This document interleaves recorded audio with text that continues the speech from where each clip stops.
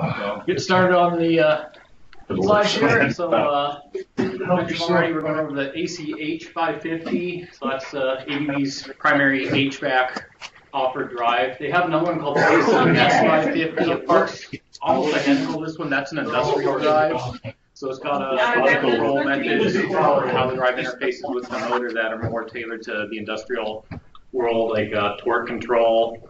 The keypad's a little different. They're not interchangeable. So if you have an ACS keypad, you try to plug it into an ACH drive, it'll give you an alarm and tell you the drive doesn't recognize it.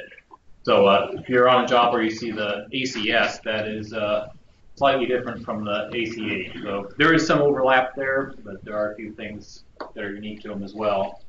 So this ACH line build up to 550 horsepower in the 480 volt range. Now, so you're gonna have to read a while later in the class. They'll show you all the ratings for the different voltages. I think we talked about it 200 horsepower in the 600 volt class. So patented harmonics reduction scheme. So what we're talking about there, that harmonic filter I mentioned earlier, typically drive manufacturers across the board, they have to have some means of reducing harmonics so we don't send dirty power back into the building and cause issues there. The patented function that ABB has is what they call a swinging choke. So typically the harmonic filter, it's an inductor, and the more you load it down, the more ineffective it is. If you're running a drive at part load, your inductor isn't loaded down as much, so it's not resisting the change in current, and the harmonics can sneak through a lot more effectively. So what ABB came up with this swinging choke is it will actually follow the load down. So if you go to a partial load on the drive, the inductance on the swinging choke will actually increase to compensate for that. So at partial load, the drive still does a really good job of keeping the harmonics from getting back out into the building. The communication suite, on the 550 we have Modbus, the Johnson N2 protocol, Siemens FLN protocol, and then BACnet as well. So that's actually one of the major differences between the ACH and the industrial ACS drive. The industrial only has Modbus, whereas the HVAC drive has what we would typically run across in building control protocols. And then we have some additional modules as well. They say it fits under the hood, so it doesn't need to be externally mounted. It just plugs into the drive, cover snaps back on. So most common one we'd have there would be LawnWorks. If you're using lawn, that's not an onboard protocol, so you have to get a module with the drive to talk on the lawn. The keypad's removable. You can take that guy off. Most common reason you'd be doing that is once you program a drive, you can back up the program to the keypad and take that and copy it to multiple other drives if you have several drives that are all using the same program. So HVAC drive has what we call scalar and sensorless vector mode. Scalar is more of the dumb operating mode, so the faster you tell the drive to go in frequency, the higher it pushes the voltage. In vector mode, the drive is actually watching the rotations on the motor, and it's a much more intelligent mode. It's not quite as efficient, but in scalar, if you tell the drive to go 30 hertz, it sends 30 hertz through the outputs, and the motor does whatever motor is going to do. In vector mode, the drive will watch the motor, and we actually control based on RPM. So if you tell the motor to run 835 RPM, the drive will do whatever it needs to that motor to make sure it's doing exactly 835 RPM. So it's something we don't use a whole lot in the HVAC world. Usually if we're going into vector, it has more to do with compensating for incoming power fluctuations. That's a side benefit of vector, is it handles incoming power issues a lot better than scalar does. But for HVAC world, we really don't care if you're a couple RPM fast or slow on a fan or a pump. So that's not really the benefit for us on that side. All right. So hitting hardware first. So got a little diagram here on kind of how a VFD works. So this is a very simplistic version of it, but just showing the high voltage side, so what the drive is doing. So first stage come in, you got your AC power from the utility, hits the drive, goes through our diode bridge here, so rectifies it from AC to DC. Then next portion of the drive, we have what we call the DC bus. So this is where the filters live on the drive, what we call a DC choke. So that's what we're using to stop the harmonics on the opposite side of the drive from working their way through the input and getting redistributed in the building there. And then you also got that big capacitor bank there. So really, essentially what you got in this first two sections on the drive is basically a big DC power supply. We're taking AC in, converting it to DC, filtering it with the big capacitor bank. So the drive is just this big DC power supply. And the last portion on the inverter is where we actually switch the DC to create what the motor will respond to as a varying AC. So you can kind of see here, we'll see some other slides later, but if you have a oscilloscope or something where you can really zoom in on here, you'd see these peaks here are actually a series of pulses.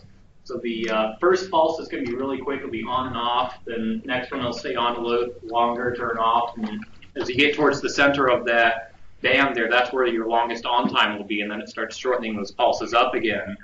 So the motor, back up there, the motor sees that quick pulse as a low voltage, the longer pulse is a little higher, the longest pulse is higher, so it'll start to look kind of like a sine wave to the motor. And then if we want to speed the motor up, we'll increase the frequency of those pulses, squeeze them together time-wise, and that'll make the motor speed up.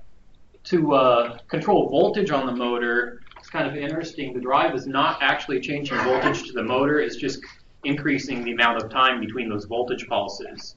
So on a 480 volt drive, once you rectify the incoming AC, you end up with around 650, 660 volts DC. And so that's what we got right there, and then that's what the drive is switching. So the motor is actually constantly being hit with these 650 volt pulses of DC power, and then the drive can just increase the time gap between those, and the motor will treat it as though the voltage has actually gone down. But in reality, we don't truly change the voltage to the motor. It's always that full DC voltage hitting the motor. So here's our swinging choke. So designed, again, mentioned that earlier, just for reduced harmonics at full and partial load. So partial load is where the swinging choke comes into play. A non-swinging choke, just a line reactor, something like that, would work at full load just the way a swinging choke would. But once you go to partial load, that's where the swinging choke starts to become more effective, and the line reactor would start to lose effectiveness. So the whole point of having a drive is usually so you can slow it down and run at partial speed or partial load. So it really makes sense to have a swinging choke. So it is equivalent to a 5% line reactor. That's a very common number to see in drive specs. They'll say you have to have a 5% line reactor or a 5% DC choke, something like that. So our DC choke is equivalent to a 5% reactor. So we meet the requirement there if the spec is looking for 5%. And then also, the way the choke is designed, it's more inductance for its size. So we can accomplish the same effective filtering with a smaller choke.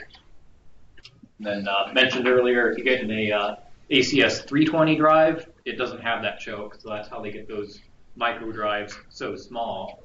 What you're running there, if you have a lot of those drives, then you have to provide some other kind of filtering upstream to them. So it's real common to see those 320 drives used in a fan wall application where you have, maybe 6, 8, 10, 12, however many fans in this fan array, and they'll all be sitting in the, or the drives will all be sitting in the control cabinet, and they'll have one big filter that handles filtering for all the drives. So a little diagram here shows the total demand distortion, that's the harmonics getting back out of the drive with the different chokes or no choke at all. So this black line here on the top is what you'd get if you just had a drive like the 320 with no choke. The red is the ACH 400. That's the previous generation to the 550. So it wasn't a swinging choke, wasn't quite as effective. Then on the bottom there you can see the 550. So that's our most effective one right there. So going over the hardware on the drive, we got 2 programmable analog inputs. So typically that's going to be a speed command. So it can be either a 0 to 10 or a 4 to 20 milliamp signal, and you can also scale that in between those. So you can make it a 5 to 10 volt or a 2 to 10 or a 0 to 8 volt, whatever you want. But full scale is 0 to 10 volts or 0 to 20 milliamps. So 2 programmable analog outputs.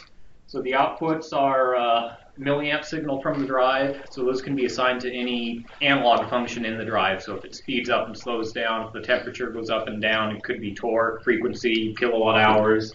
So you can assign any of those functions to that analog output and monitor that through your control system. We got our 6 digital inputs, so that's going to be some function that's an on or an off we're sending to the drive. Typically, you're going to have your start-stop there. If you have a safety circuit, a damper interlock, something that's either it's there or it's not. That's going to be on one of our digital inputs. Then last one, we got 3 onboard relay outputs. You can add a option module to get 3 more. So if you're using all 3 relays and you still need more relay outputs, you can plug that module into the drive and it'll give you 6 total. So the relays, kind of like the analog outputs, you can assign them to any function in the drive that, in this case, would be an on or an off function. So is the drive running? Is it not running? Is there a fault? Something like that. The drive's ready or not. So letting you know all the interlocks are present. The drive's ready to run.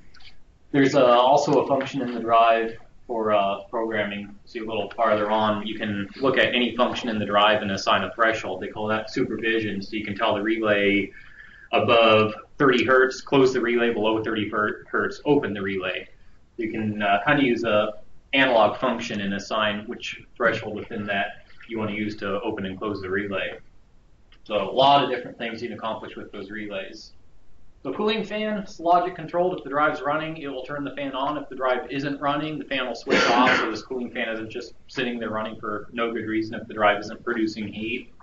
The most recent firmware on the drive actually now gives us the option to set it to be on full time as well. So say you had a situation where the drive's in a dirty environment and you don't want to have dust and stuff getting a chance to settle in the drive, you can just leave that fan running full time so it's always moving air through. But default out of the box, the fan will shut off within a minute of the drive turning off its outputs, and then anytime you start the drive up again, the fan turns on again. So easy to remove. They're just a little, you can't see it in the picture, but you pop the fan off the top of the drive. There's just a little pigtail plug you undo and swap out the fan if the fan fails. So that's a nice feature, especially if you're used to the older generation of ABB drives that had the fan mounted in the back and you had to take a bunch of components off the drive to get to this cooling fan. So now it's just a quick unplug it, plug the new one in, and you're done. So we have a built-in RFI or EMI filter, so that's either radio frequency interference or electromagnetic interference. Not something we run into a whole lot stateside. Europe has much tighter regulations on that than we do, so this drive is designed to be sold in a worldwide market. So we have that feature in the drive used a lot more in Europe than you will over here. So I've only had a handful of jobs where we've actually had the customer ask, does your drive have this filter? If you do, can you turn it on? So kind of a interesting side note on that filter, if you're using the drive with its onboard clock to run on its own schedule, so say it's a standalone installation and the drive doesn't have a separate control system telling it when to start and stop during the day, ABB figured out that the clock is actually a lot more accurate if you turn the filter on. So it should have nothing to do with the clock itself, but for whatever reason with the circuitry in the drive, turning that filter on actually stabilizes the clock so the time doesn't wander as much. So I can upgrade the firmware on the drive. So the control board the drive comes with is universal across all the different horsepowers, and as ABB updates firmware and adds features, the control board for the most part has stayed the same throughout the lifespan of the 550. There's been a couple new control board designs that have come out. They have a feature where they add and something on the board has to change for that feature to come into place, but for the most part, the boards always stay the same, and it's just a firmware upgrade if there's a new feature and you have an old drive that doesn't have it and you really need it on the installation. How do you do that? The firmware? That's something we have. I got on my laptop. There's a ABB rep down in Fife as well. Custom controls. They're what ABB calls a designated service provider. So those are ones that have access to the programs to upload the firmware. But it's just, if you unplug the keypad on the drive, we have a cable from the laptop, plugs in where the keypad goes, and then you dump the firmware in. The whole process, start to finish, is like 5 minutes, so pretty quick. Manufacturing, so New Berlin, that's our primary U.S. headquarters for drive manufacturing. We also have manufacturing in Finland, China, and India. So you'll see, especially the smaller drives or the little baby ACS 320 drives, a lot of those are going to be made in China. Finland is where the big ones come out of. So especially if you got a big industrial drive or one of the larger horsepower 550 drives, you might get one that's made in Finland instead of New Berlin. So surge withstand. So this is something you're probably not going to be dealing with a whole lot if you're just working on the drive in the field. So it goes more back to selecting a drive to meet specs. The drive has 4 MOVs head of the bridge, so it's a metal oxide varistor. If you hit the thing with enough voltage, it will send that voltage to ground rather than allowing it to continue on through the drive. So they have a 120 joule rating. The input diode bridge on the drive is rated 1600 volts, and has a capacitor clamp as well. So that's all the ratings in the drive that tell us how much of a surge the drive can withstand and still survive.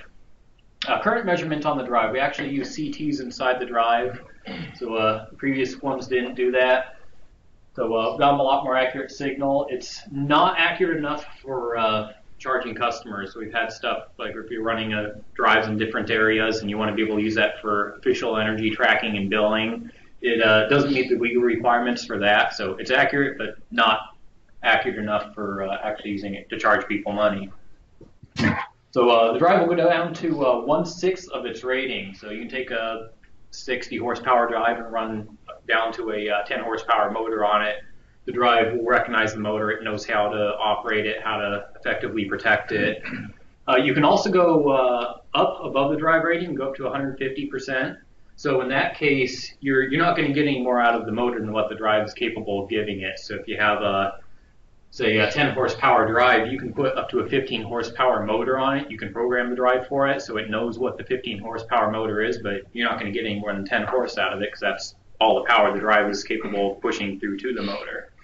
But the drive will accept a motor larger than what it's actually rated for. So if you have an installation where a motor is oversized based on some previous building design and you're never going to run it at full speed, you don't have to match the drive to that motor. You can actually undersize it if you know it's never going to need to run at full power. So UL rating has a 100,000, they call it a short circuit current rating. Here it says AIC, which isn't quite correct. That's amp interrupt, which we're not interrupting. That'd be more of a circuit breaker rating. Should be in that CCR there.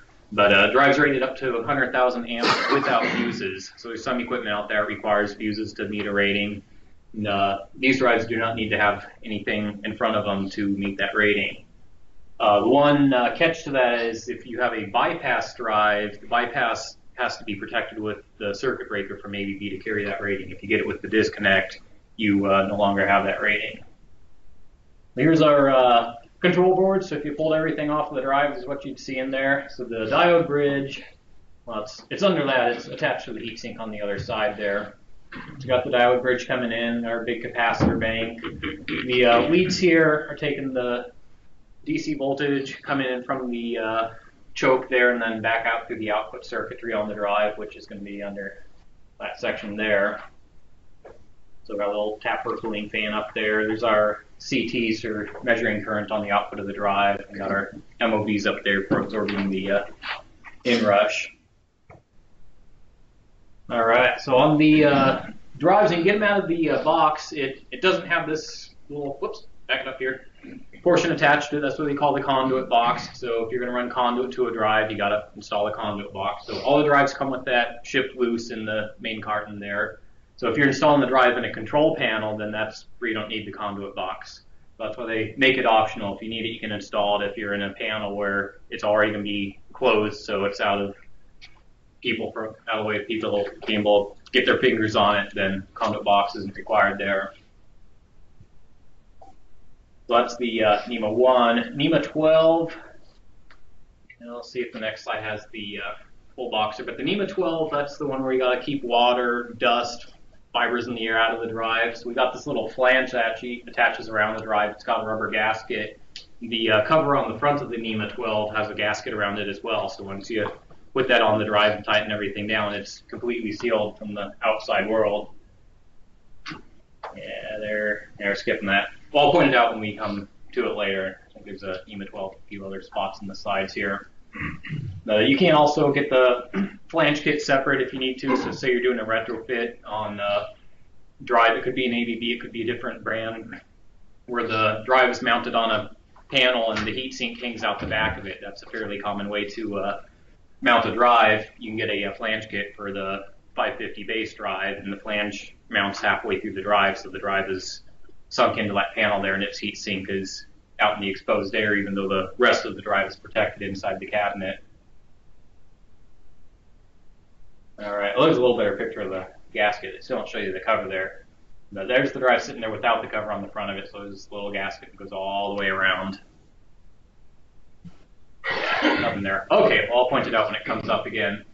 So the covers on the drive, they got two different colors there. So we got the light white plastic that you're used to seeing when you walk up to the drive. So that's the indicator that you can take it off. It's made for field personnel to remove it from the drive to gain access to control terminals, power terminals.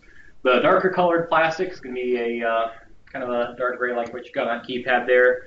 That's not intended for removal, at least for most field service, unless you're doing warranty work on the drive where ABB's actually authorized you to completely tear the drive apart and get into the circuitry in there. But under normal circumstances, light colored plastic you can do whatever you want with. The dark colored stuff is what needs to stay on there.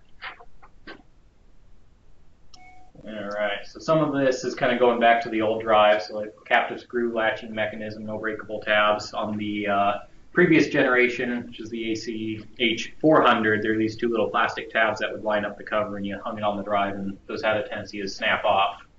So don't have those anymore there. That's kind of what that note's referring to. Got our option slot, mentioned the relay module, got LawnWorks. There's also a 115 or 230 volt digital input interface card. So out of the box, the drive is set up to use 24 volts DC. It's on its own power supply to switch those digital inputs on and off for start, stop, safety, whatever it is. If you have a control system that's running on line voltage, rather than having to add a bunch of interposing relays to make that work, you can order the interface card that will let the drive talk to a control system with line voltage controls. All right. Oh, yep, there's a dark plastic cover on the top there. All right. So here's all our inputs, outputs on the control board here with the cover taken off. So there's what you're going to see if you're actually working on the drive in the field. Just remove the cover in this case. So on the very top here, you got a couple dip switches. That will configure the drive for accepting either a 0 to 10 or a 4 to 20 signal. So your voltage or milliamps. If the switch is in the wrong spot, it won't damage anything, but your control signal will be all over the map. You won't be able to get it to scale correctly. So make sure if you're configuring a drive, that switch is in the correct position.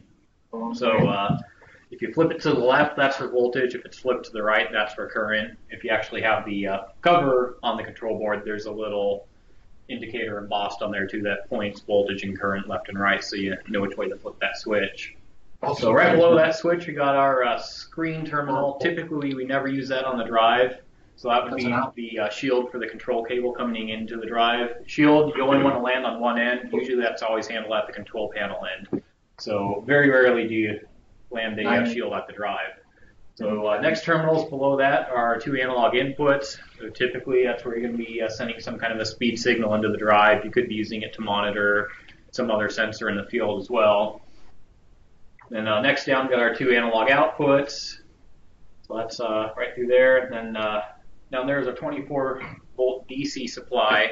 So that's what we use to switch the inputs on the drive. So voltage leaves the 24 volts, goes through some kind of a contactor relay that the controls contactor is controlling, then returns back to one of the inputs. So he closes his relay, that input gets voltage, the drive knows to turn on or whatever that input's doing. Power supply rated for 250 milliamps, so a quarter of an amp. So not a whole lot of power there. It's mostly just for running the control logic in the drive. You can power up a transducer with that, but it's got to be within the 250 milliamp range that the drive is capable of producing. If you go beyond that, you'll end up drawing down the power supply and shutting down the controls on the drive. And we got this digital common to ground. You can't really see it in the screen real well. But out of the box, the drive's got no wires landed on there at all. To get the control logic to work, you have to jumper digital common to either ground or voltage. So the reason ABB doesn't put that jumper in there is they're allowing you to pick what's going to be common. Typically, ground is our common, and we use voltage to turn our inputs on and off. If you set that jumper between common and 24 volt, then you'd actually ground out each input to make it go active. So that's why they give you the option, but with 8-track controls, I've never seen a ground to activate an input. It's always voltage, so that jumper will always go between 11 and 12. We've got our 6 digital inputs there. So typically it's going to be like your start-stop safety circuit. If you got to interlock to make sure your drive doesn't try to ramp a fan up if the damper's closed, something like that. And got our 3 onboard relays here. There's a little black plug there. Can't see it real well on the screen, but that's where the relay module would plug in if you didn't, the extension. And then this slot down here is where your comm module would plug in if you're going to use lawn works, something like that. All right. Let's see if we got any new info here. Not a lot. So our external relay module. So it adds 3 additional relays. All the relays on the drive itself and the module are rated for 2 amps. So it can't handle a whole lot of power, but usually it's enough to handle like a damper actuator or something if you want to use the drive to pass power to an actuator, drive it open, something like that. So the optional module, if you add that, you're going to get relays 4 through 6. For default, you just have 1 through 3. I have on and off delays available, so that can be handy when you're using a relay. If you want to make it wait before it turns on or have the thing wait before it turns off, we can put delays in there. And just a few more details on our line voltage control interface there. So it gives you the digital input 1 through 6 like you would have on the drive with the low voltage option, but in this case you're landing line voltage control to it. All right, more relay option module. There's a little diagram of what it would look like if you actually had the both modules in place. This is your relay module on the drive, and then the lawn works or whatever your comm module would be plugging right below that. So you can't have both modules on there if you need to. They each have their own little slot they occupy. All right, any questions so far? I'm sure I'm not skipping anyone here. All right, so let's jump into control here. So it's into a little more of the programming side of things. So we have on the 550 what we call the advanced control panel. This is the only control panel the 550 comes with.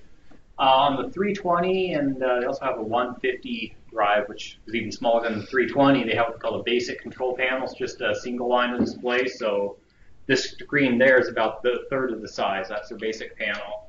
So that's why they call this the advanced panel.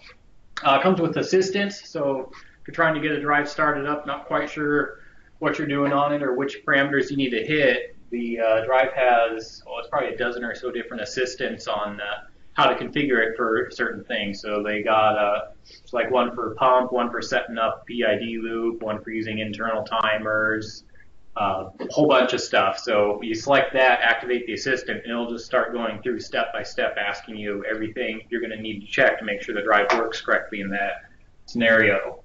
So once you're familiar with the drive, you probably won't use an assistant because it takes a lot longer that way because it asks you a lot of questions you don't need to answer to make sure you don't miss anything. But if you're not sure where to go, it's going to make sure you don't miss any steps on the way. So we've got a real-time clock.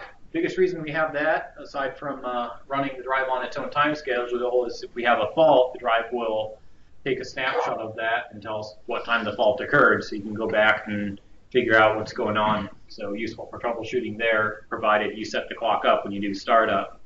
So if the clock isn't set, the drive will just give you the runtime in days. So if you had a fault on a drive without the clock being set, it might say this fault occurred at 1,065 runtime days, which is completely useless to anyone. That's its default if the clock hasn't been set up yet.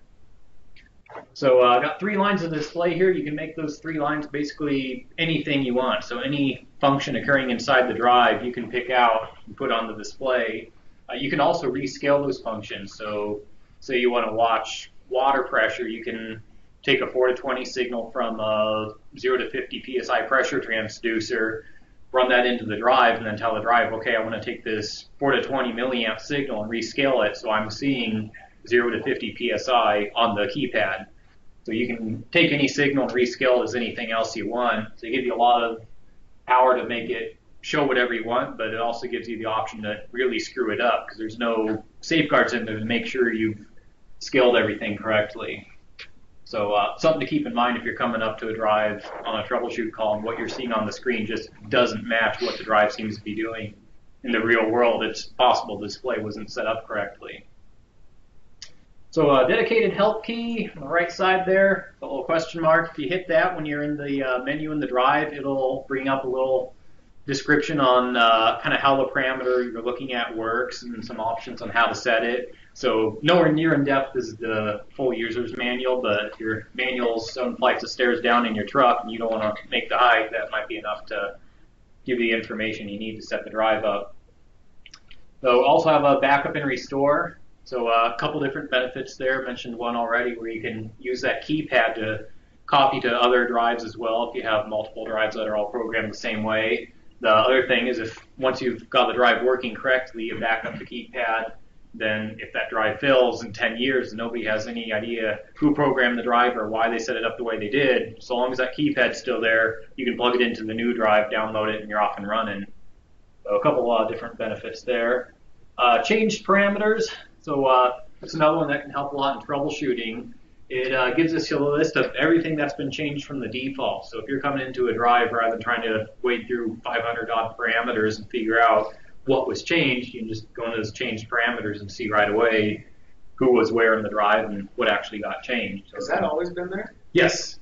Yeah, it's not necessarily advertised real well, but yeah, it is. It has always been there. That's good. So yes, it can get you up to speed a lot quicker if you're coming in doing someone else's work and you have no idea what they did, but you don't want to wipe out the program and start over. That'll kind of give you an idea of what was done ahead of time there. All right, so kind of going through the control panel here. So got our handoff auto buttons. So they do just what they say they do. Pretty self-explanatory there. Hand starts, off stops, auto puts the drive in auto mode. At that point, it's looking at the control system. So up and down arrow keys, if you're in hand mode, up and down is what we use to control the speed on the drive. So you can ramp it up and down locally to control the speed of the drive if you want to have control. If you're in the menu system in the drive, then that's what we use to scroll through the menu and edit, change parameter values.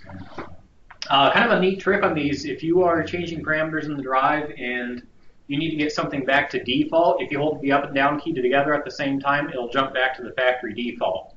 So it won't change it to the last known settings. So say like the current, say motor current in the drive, the factory default was 10 amps and someone changed it to 12 amps and then you change it to 15 and you can't remember what it was before. If you do a little up down arrow trick, you're going to go back to the factory default of 10 amps.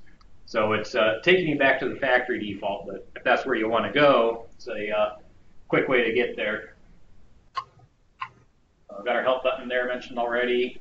So up here, got our soft keys. They do whatever the little box, text in the box above them says they do. So those two buttons will constantly change function as you're going through the menu system in the drive. They'll say menu. One might become the enter button or the exit button or the edit or whatever it is. So depending where you are in the drive menu, those buttons will change function. So this guy here, if you have a fault, that becomes your reset button. So this little box here, you'll see a reset on there. So you hit that to reset the fault. And kind of another interesting side story on these, if you remember the old Nokia cell phones that had two little buttons on the top, kind of function the same way, that's where that idea came from. So not just coincidence, that was actually ABB, getting authorization. They have to go to Nokia and say, hey, we really like this idea, can we do this? And they got the rights to use that same concept of having two soft keys that change function on their keypad. So I've got our three display lines there, mentioned that already. In the top left corner, got a bicolor status LED. So this picture right now, it's green. It can also be red, and it can be either flashing or solid. So depending what it's doing there will tell us a few different things. I think it's the next slide, we'll get a little more detail on that. So assistance we have, a startup assistant. That's what I mentioned already, so where the drive will take you step by step through setting it up for different scenarios. They also have what ABB calls a maintenance assistant. Basically, that's a maintenance reminder message you can set up on the drive to come up based on a certain runtime or a certain number of motor revolutions. So every million motor revolutions, you want this little message to pop up on the drive. So you could use it to remind someone to change filters in the air handler, whatever it is. Then last one, diagnostic assistant. The only way you can get to that is if there's an active fault on the drive. So If there's an active fault, your left soft key, that'll say reset. On the right, you'll see the letters DIAG, so short for diagnose, diagnostics. If you hit that, it'll actually give you a little rundown on, okay, this is what your fault is. Here's several possible causes and things to check. So if you got that fault, you hit reset, and oh, I wanted to go back, it's gone. You can't get to it again. The only way to access the diagnostic assistant is if you have an active fault. All right, so startup assistant, I hit that already. Not too much new there. For maintenance assistant.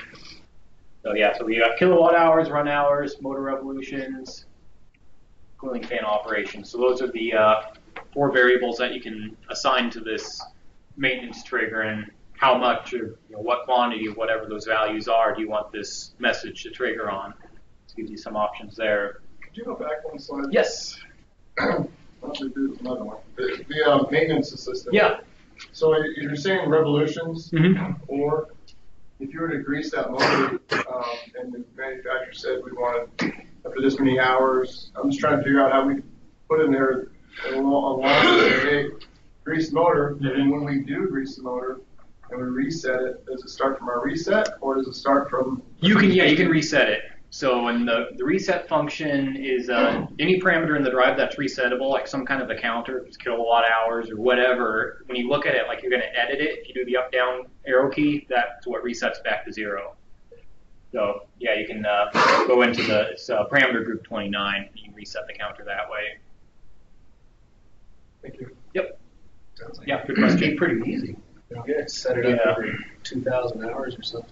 Yeah, and unfortunately, the one thing it doesn't do is you can't name the maintenance flag, so you can't make it say filter change or grease bearings or whatever. Yeah, okay. I wish you could. Be nice. What does it say? Yeah, it just puts up a maintenance required alarm, and you can set up one of the relays to close. It's required on it? Yeah, it's. Because you put a note next to it that says, yeah. This means grease. Yeah, exactly. So you can tell, every time you see the maintenance alarm on the drive, that means go grease the bearings on the motor this drive is running. So, and we actually there are a bunch of trainer drives too. So at least for the guys that are here, once we're done with the class, we can bust those out and you can look at that or anything else you can think of that you want to do with the drive. These trainer things are pretty cool. Yeah, so the diagnostic assistant, mentioned it's only there when you have an active fault, so it gives you suggestions on how to troubleshoot the fault, whatever it happens to be. What was the letters that come up? Oh, DIAG, so it's short for diagnose or diagnostic, but that's all the room they got in that little box. You can't give it the full word there. All right, there we go. So there's everything our little status LED can give us. So solid green, that's normal. That's what you want to see. Use drive, either it's running or it's ready to run. If you tell it to start, it's going to take off and start running. If you have a flashing green, that's what ABB calls an alarm. And then we also have a fault. So in ABB's world, an alarm is less critical than a fault. So I've heard, I don't remember what the other brand was. It was the Escal or Downfoss, but someone, they flipped the nomenclature, and fault was less critical than an alarm. So depending on who you're talking to, it could mean different things. So to ABB, an alarm is less critical than a fault. If you have an alarm, you'll have a flashing green light. The drive won't be running depending on the alarm. Some alarms that we can run through, some we can't. So say we got a open safety circuit, that would be an alarm. In that case, the drive would stop because your safety's open. If you have a mild overcurrent condition, say your motor full load current's 15 amps and we're pulling 16 amps, the drive isn't going to immediately trip out, but it'll put up an alarm on the display, let you know, hey, we're going over current. If you stay there long enough, then you will fault out. So depending on the alarm, we may be able to run, we may not. The alarm code will come up on the screen as well. So it'll alternate. You get a couple seconds on the home screen, then it'll come up and say alarm code 2021 or whatever it is, and then it'll go back to the home screen and just keep sitting there flashing back and forth. Alarm is self-clearing. It doesn't leave any evidence behind that there ever was an alarm. So whereas a fault, it'll store it in the fault logger so you can go back and see, okay, we had a fault 3:30 Tuesday afternoon. Once the alarm condition goes away, it's gone. You'd never know it was there if you weren't there to see it happen. Solid red, that's a fault. So that's something more critical to the drive. So it could be like a short to ground, maybe a phase to phase short, critical, or a high overcurrent. So rather than just a couple amps, 2-3 times what the motor is rated for. So if you see this big current spike, the drive will immediately shut down to protect itself and the motor at that point. So once you got a fault, this light's going to turn red. The drive will not be running. You have to reset the drive before it'll even attempt to restart. You can set the drive up to do auto restarts as well. So at that point, it'll try to restart itself however many times you told it it's allowed to attempt. If it still can't reset itself, then it goes out on a permanent fault, and you still have to send a tech out to reset the fault. Then the last one is a flashing red. So flashing red, the only way you can even attempt to reset that is cycling power to the drive. There isn't a reset button to clear a flashing red fault. So that's usually something went horribly wrong inside the drive. I don't think I've ever seen a drive with a flashing red fault where you cycle power and everything's okay and you're good to go. So usually if you got flashing red, that's either rebuild or replace the drive. But if you want to try to reset it, cycling power is your only way to do that. So faults and alarms, the way the codes are lined up, any fault code is going to be from 1 to 1.999. Alarm codes are going to be from 2000 to 2.999. So if you're talking to someone on the phone and they say, hey, I got alarm code 1, then it's not really an alarm, it's a fault. So based on the way ABB splits them out there, with the numeric range immediately whether it really was an alarm or a fault. Some of the more common faults we'll see, overcurrent, which if it's an overcurrent fault, that was a much higher overcurrent than just kind of nibbling at the full load current on the motor. It had to be severe enough that the drive faulted out to protect itself or the motor. So if you got something like that, we're probably looking for a short to ground somewhere, or maybe the motor's jammed, you got a pump seize, something like that where the current is way outside the normal range for that motor. DC undervolt, you'll get a DC undervolt fault anytime the drive is trying to run. So if it's actively running and you cut power to it, we'll get a DC undervolt fault. If the drive is sitting idle and loses power, then it's just a controlled shutdown and it won't generate the fault. So when you're looking in the fault logger, DC undervolt really common to see. That's to see it just if guys are doing maintenance or whatever and they don't stop the drive before cutting power to it.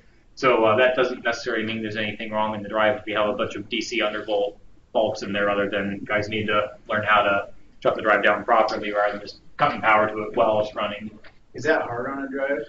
It's not the best for it because it's like I say, it's under load and all of a sudden you pull power to it, so it's going to try to ride through and recover through it if it thinks it's a brownout or something. Then eventually the thing dies because it loses voltage. So ideally you want to stop the drive first, then you shut down power to it. So a little easier on the drive circuitry, and also you're not generating a fault in the drive every time you shut it down like that. Panel loss, that's a real common fault to get. Anytime the drive is running in hand mode and you take the keypad away from it, it'll fault out. If you're in auto mode, it doesn't trip out because at that point we're looking at the control system for control information. We're not looking at the keypad. So this is also typically what I'll use if a controls contractor wants us to simulate a fault so their fault relay is working. Put the drive in hand mode, take the keypad off, takes it a couple seconds to register, and then you'll get a fault. So you can actually generate a real-world fault. Earth fault, last one we got up there. Earth fault, the drive is looking for what it believes to be current leakage to ground. So we can get those on nuisance level, depending on the installation. We can have situations where the drive thinks there was an earth fault where there really wasn't. So drives within probably about the last year and a half, we have an adjustable sensitivity on the earth fault. So previous to that, ABB had a run of drives for probably a year or two where they boosted the sensitivity on the earth fault because they were trying to protect their drive so they didn't keep blowing drives up if they lost a drive on a short to ground somewhere. So it did work. They had a lower failure rate, but the unintended consequence was they had a lot of nuisance tripping. So their next fix was to come up with this adjustable earth fault. So out of the box now the drive comes at its most sensitive point, but if you can back it off if you need to. So if you have a situation where a drive keeps tripping out on earth fault, disconnect the motor from the drive, measure it out, do all your due diligence, make sure there's no nicks in the wire or anything, and you can't find anything, then you can drop that sensitivity back a little bit so you still have earth fault protection, but you're not getting these nuisance trips. So that's actually an example of a firmware update that we would have as well. So a function where you can update the firmware on the drive and you have this new function that the older drives didn't have. Going down to alarms, so overcurrent, real common alarm you'll see. So that's not a severe overcurrent where it's pushing a little past the current on the motor. One time you'll see that is if you're trying to accelerate a load too quickly, the drive's drawing too much current to get that motor up to speed in the time you've given it, you'll go into an overcurrent alarm. So in that case, you need to give the drive more time to accelerate. And kind of on the flip side of that, over voltage, if you are slowing the motor down, typically this is what you'd see on a large fan where you got a lot of rotating weight. If you try to bring it down to a stop too quickly, the fan's own weight will override what the drive can do to bring it down to a stop, and the motor essentially becomes a generator, starts pushing voltage back into the drive, and we go to an over voltage condition. So if you get a over voltage alarm and deceleration, you need to give the fan more time to decelerate. So that's something, when we're doing startup, that stuff we'll go through and ramp it up and down and make sure we don't get either an over voltage or over current alarm on the ramp up, ramp down sequence. But if you run into that in the field, that's something to watch out for. I have a question on that. Does it tell you on which one it's overamping, whether it's startup or shutting down? No, it'll always be, overcurrent will always be when you're ramping up, over voltage will always be when you're coming down. So yeah, just electrically the way things work out. The voltage will always be on the deceleration side, current is the acceleration side. So this one here, that's probably the most common one we get, start enable one missing. So that's what ABB uses as a safety circuit. So another kind of thing to learn for the ABB nomenclature, start enable to ABB is a safety circuit. So high static, could be a free stat, something like that. Out of the box, the drive is looking for the safety circuit to be completed to digital input 4. So you either have to jumper that, land your safety circuit, or if you're not using a safety circuit, you can go into the programming in the drive and just disable a safety so the drive quits looking for the circuit and you get rid of that alarm. But the first time you power up a drive brand new out of the box, it's immediately going to give you this start enable one missing alarm. Then 2025 first start. So the very first time the drive starts a motor, it will sit there and magnetize the motor and look at the motor. It's testing it, making sure there's no shorts or imbalances in the phases and the windings in the motor, no current leaking to ground, and it's comparing the feedback it's getting to make sure the motor looks like what you told the drive it was running. So if you program it for a 5-horse motor and actually wire it to a 10-horse, it'll fail that test when you try to do your first start. So had a couple times where customers are going to start the drive, they'd hit start and see an alarm, and they'd shut it off right away because if something was wrong, it just went into alarm, and it was just trying to make it through the first start. So a first start gets triggered anytime you change motor data. The drive will do a first start test once and then never again unless you change the motor data, and then it'll retest the motor based on the new motor data. So the first start test takes maybe 20 seconds. You'll see the motor be held stationary and the drive will just kind of sit there and it'll make this little whining sound. And then when it completes the test, the motor will ramp up and start following whatever the speed reference is. All right. So firmware features, get more into the little more programming side. So drive has short circuit and ground fault protection. So ground fault would be that earth fault detection we talked about earlier. So we also have the short circuit protection. So you got short circuit and overcurrent protection required for a motor. So the drive provides all the protection a motor needs to have. We don't need any fuses or odes between the drive and the motor. Actually, really, you don't want anything between the drive and the motor. But the drive is not required to have anything else to protect the motor. It meets all the NEC requirements for motor protection. Drives up through 50 horsepower and 460 volt only have what they call the wiring protection. So if you take the line voltage and put it on the drive's output, it'll give you an alarm saying wiring fault, and so shut it down and move your power to the input side of the drive. So I'm not sure why they stopped at 50 horsepower on that, but that's as high as that function goes. So if you got a 60 horsepower drive and put voltage into the outputs on the drive, then you get a lot of smoke and go buy a brand new drive. But up to 50 horsepower, you're covered at least. So macros, that is pre-programmed user sets, or control sets in the drive. So out of the box, the drive has what we call the HVAC default macro. So that's just how all the different inputs in the drive are programmed and how the drive's going to respond in a different situation. We also have hand control. We got internal timer. There's I think damper control, supply fan, cooling tower, a whole bunch of different macros. But it's just ABB making their best guess at how you'd probably program a drive in that situation.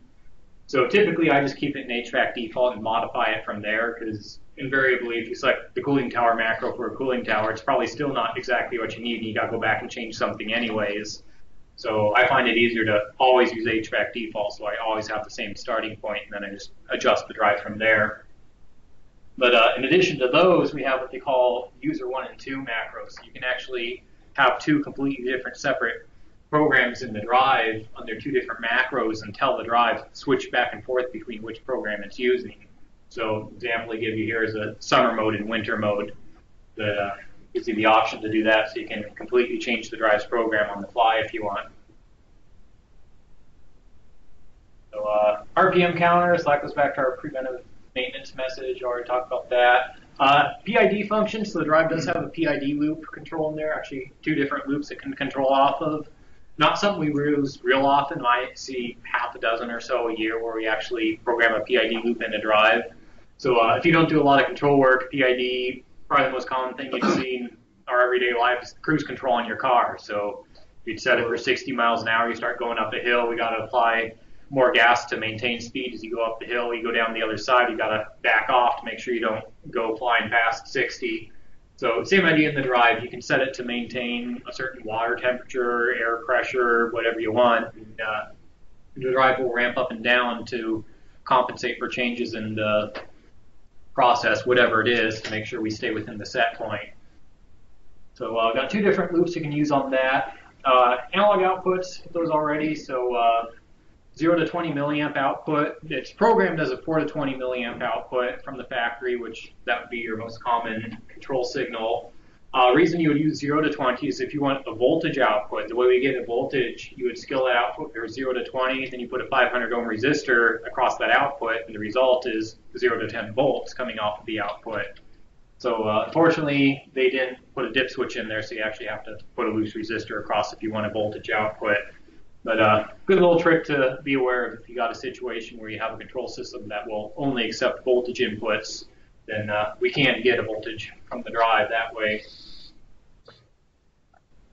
All right, so programming the drive. The way the menu structure is set up in an ABB drive, if you haven't spent time in them, we have what we call parameter groups. So the groups are 1 through 99. Not all groups are there. So the more basic drive you get into, the less parameter groups you'll see. The groups are kept the same between drives. So group 10 in the HVAC drive is going to be same as group 10 in the industrial drive. The ACH 550 is missing quite a few different groups, whereas you get into the more advanced ABB drives, which would be on the industrial side, you start seeing those holes filled in the menu. So parameter numbers, the way they're set up, the first two digits tell you which group the parameter is in. The second two digits tell you where in that group the parameter is. So, for example, here's parameter 1002, so you go to group 10, and then the second parameter within group 10 is parameter 1002. So pretty quick and easy way to find stuff. The menu is only 2 layers deep on the drive, so you just got your group and then your parameters within the group. So you don't have to go to any sub-levels beyond that. So starting off with the parameter groups here, 99, if you actually look in the user's manual, that's where ABB starts as well. We call that startup data. That's where all the motor data is.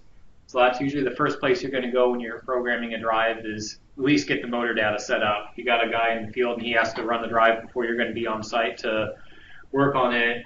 At least make sure they get the motor data, and at that point the drive can protect the motor if it needs to, and controls can be handled later. So group 99 are putting in all the motor nameplate data, so nominal voltage, so that's coming off the motor nameplate. So it's not 480 volts, it's going to be 460 volts, or might be 208, 230, but you're not going to run across a motor that's a 480 volt motor on the nameplate. So make sure you put the nameplate voltage in there of 460, because that will affect how the drive treats the motor and how fast it ramps voltage going to the motor. Next one is current. Also comes off the nameplate. Don't use the service factor. So some motor nameplates will actually specify that. Most of them don't. We'll see like a nameplate. You got your current, you got your service factor there. So when we're programming the drive, we want the full load current without the service factor taken into account. Nominal frequency is going to be 60 hertz, unless you got the motor that was like a European design or something, then it might be 50 hertz. That's something we're taking off the nameplate as well, though. So it doesn't have anything to do with how fast you want to run the motor. It's just what is the nominal frequency of that motor design. Then nominal speed, which is RPM. That's kind of redundant there because speed is RPM. So getting the nameplate RPM. The main reason you want to get that plugged into the drive is because some of the parameters in the drive will refer back to what the RPM of the motor is. So if you don't program that correctly, then the drive's calculation will be incorrect as well. So it'll be giving you inaccurate information there. So starting back at the beginning of the groups now, group 1. Something else to mention too, the group does wrap around. So if you're looking at group 99, if you hit the down arrow, it'll kick you all the way back up to group 1, so you don't have to scroll all the way through the groups. Group 1 operating data, that's a list of everything happening in the drive. So these are all read-only parameters, the exception of anything like a energy tracking or something for kilowatt hours or motor revolutions. But other than that, it's just real-time data. So how fast is the drive running in RPM? You can get the frequency, the torque, the DC bus voltage in there, the status of all your analog inputs, your digital inputs. It'll tell you which ones are on, which ones are off. So real useful for troubleshooting if the drive isn't responding to the control system the way you think it should. You can go into group 1, and that will tell you from the drive's perspective what it's being told to do. And then from there you can kind of isolate whether the drive is really even getting the control signal you think it is or not. Group 3, actual signals, don't use that one a whole lot. It gives the status of the drive in hexadecimal. You got to convert it from hex to binary, and then you can look in the manual. It tells you what all the bits in this binary word mean. So not something we'll use real frequently. If anything, if you called ABB tech support, they might ask you to go into group 3 and tell you what was in there, and they can decode that on their end, and that'll get them up to speed a lot quicker on what's happening in the drive rather than having you go through all these different parameters and say, okay, what do you see here? What about this? What does the drive do when you do this? Group 4, fault history. So that's one of 2 places to get to the fault history. There's also something called the fault logger in the drive's main menu. So kind of 2 ways to get to the same thing. But when the drive has a fault, it will take a small snapshot of the 3 most recent faults. It'll tell you what the fault name was, the time it occurred, how fast the drive was going, frequency, voltage, current, torque, and get your DI status, and then this status word down here, that's that hex number from group 3 there. So your 3 most recent faults will have this whole list of everything that was going on when the drive faulted out. After that, your 4th fault on down through number 10 just starts getting bumped down the line, so you lose all that in-depth data. So group 10, that's where our start-stop control is from. So something to kind of be aware of here, the we call ext1 and ext2 commands. That is the start command on the drive. So we don't actually have something in the program that's called start and stop. It's called ext1 commands or ext2 commands. So what that's referring to, ext1 is one control set, so it has its own start, stop, and speed source. ext2, if you wanted to, would be a separate start command in its own speed source. So you could have 2 different start, stop, and speed sources and have the drive switching back and forth between the 2 of them if you wanted to. HVAC world, I don't think I've ever seen that done. You usually have a single start command, a single speed command, and that's what the drive follows. So you have different start commands available. Typically, we'd either be using what we call a 2-wire. So you just have a pair of wires, you close the contact, the drive starts, you open it, the drive stops. Or controlling it over COM down here. We can also do a 3-wire, so you have a start, stop, and reverse. There's an option to have momentary pulse rather than having to hold the start command. It's just you bump it and the drive starts, and then you can bump the stop and the drive stops. So things we don't use as much from the HVAC controls, but those are a few of the options it has available for different start-stop options. The other thing you got in group 10 is direction. So direction of the drive, out of the box, it's locked to the forward direction. You can also set the drive to go in reverse if you want to change direction.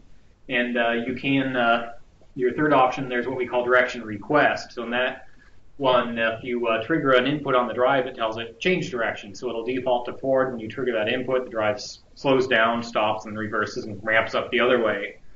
So something on what we call flying start, you'll see that parameter group for start modes later. But flying start, the drive will try to match speed to whatever the motor's doing. Typically, that's something we'd use in a fan. A pump, if you release it, it's just going to stall in the water and stop, whereas a fan has the potential to be coasting in the breeze if there's air going over it. So with flying start, the drive will detect the speed of the motor, it'll engage to it at that speed, and then ramp it up or down to wherever we want it to go.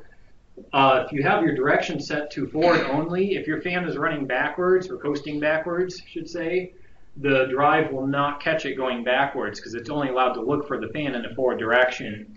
So if you want to be able to catch a fan if there's a potential for it to start spinning backwards, you need to set your direction to request. At that point, the drive has permission to reverse itself if it needs to find the fan. Once it does, it'll get it going forward, and then that's the direction it will always default to. So even in a situation where you would never give the drive the command to run in reverse, you'd still set your direction mode to request, and the drive can use that to give itself permission to go in reverse to find the fan if it needs to.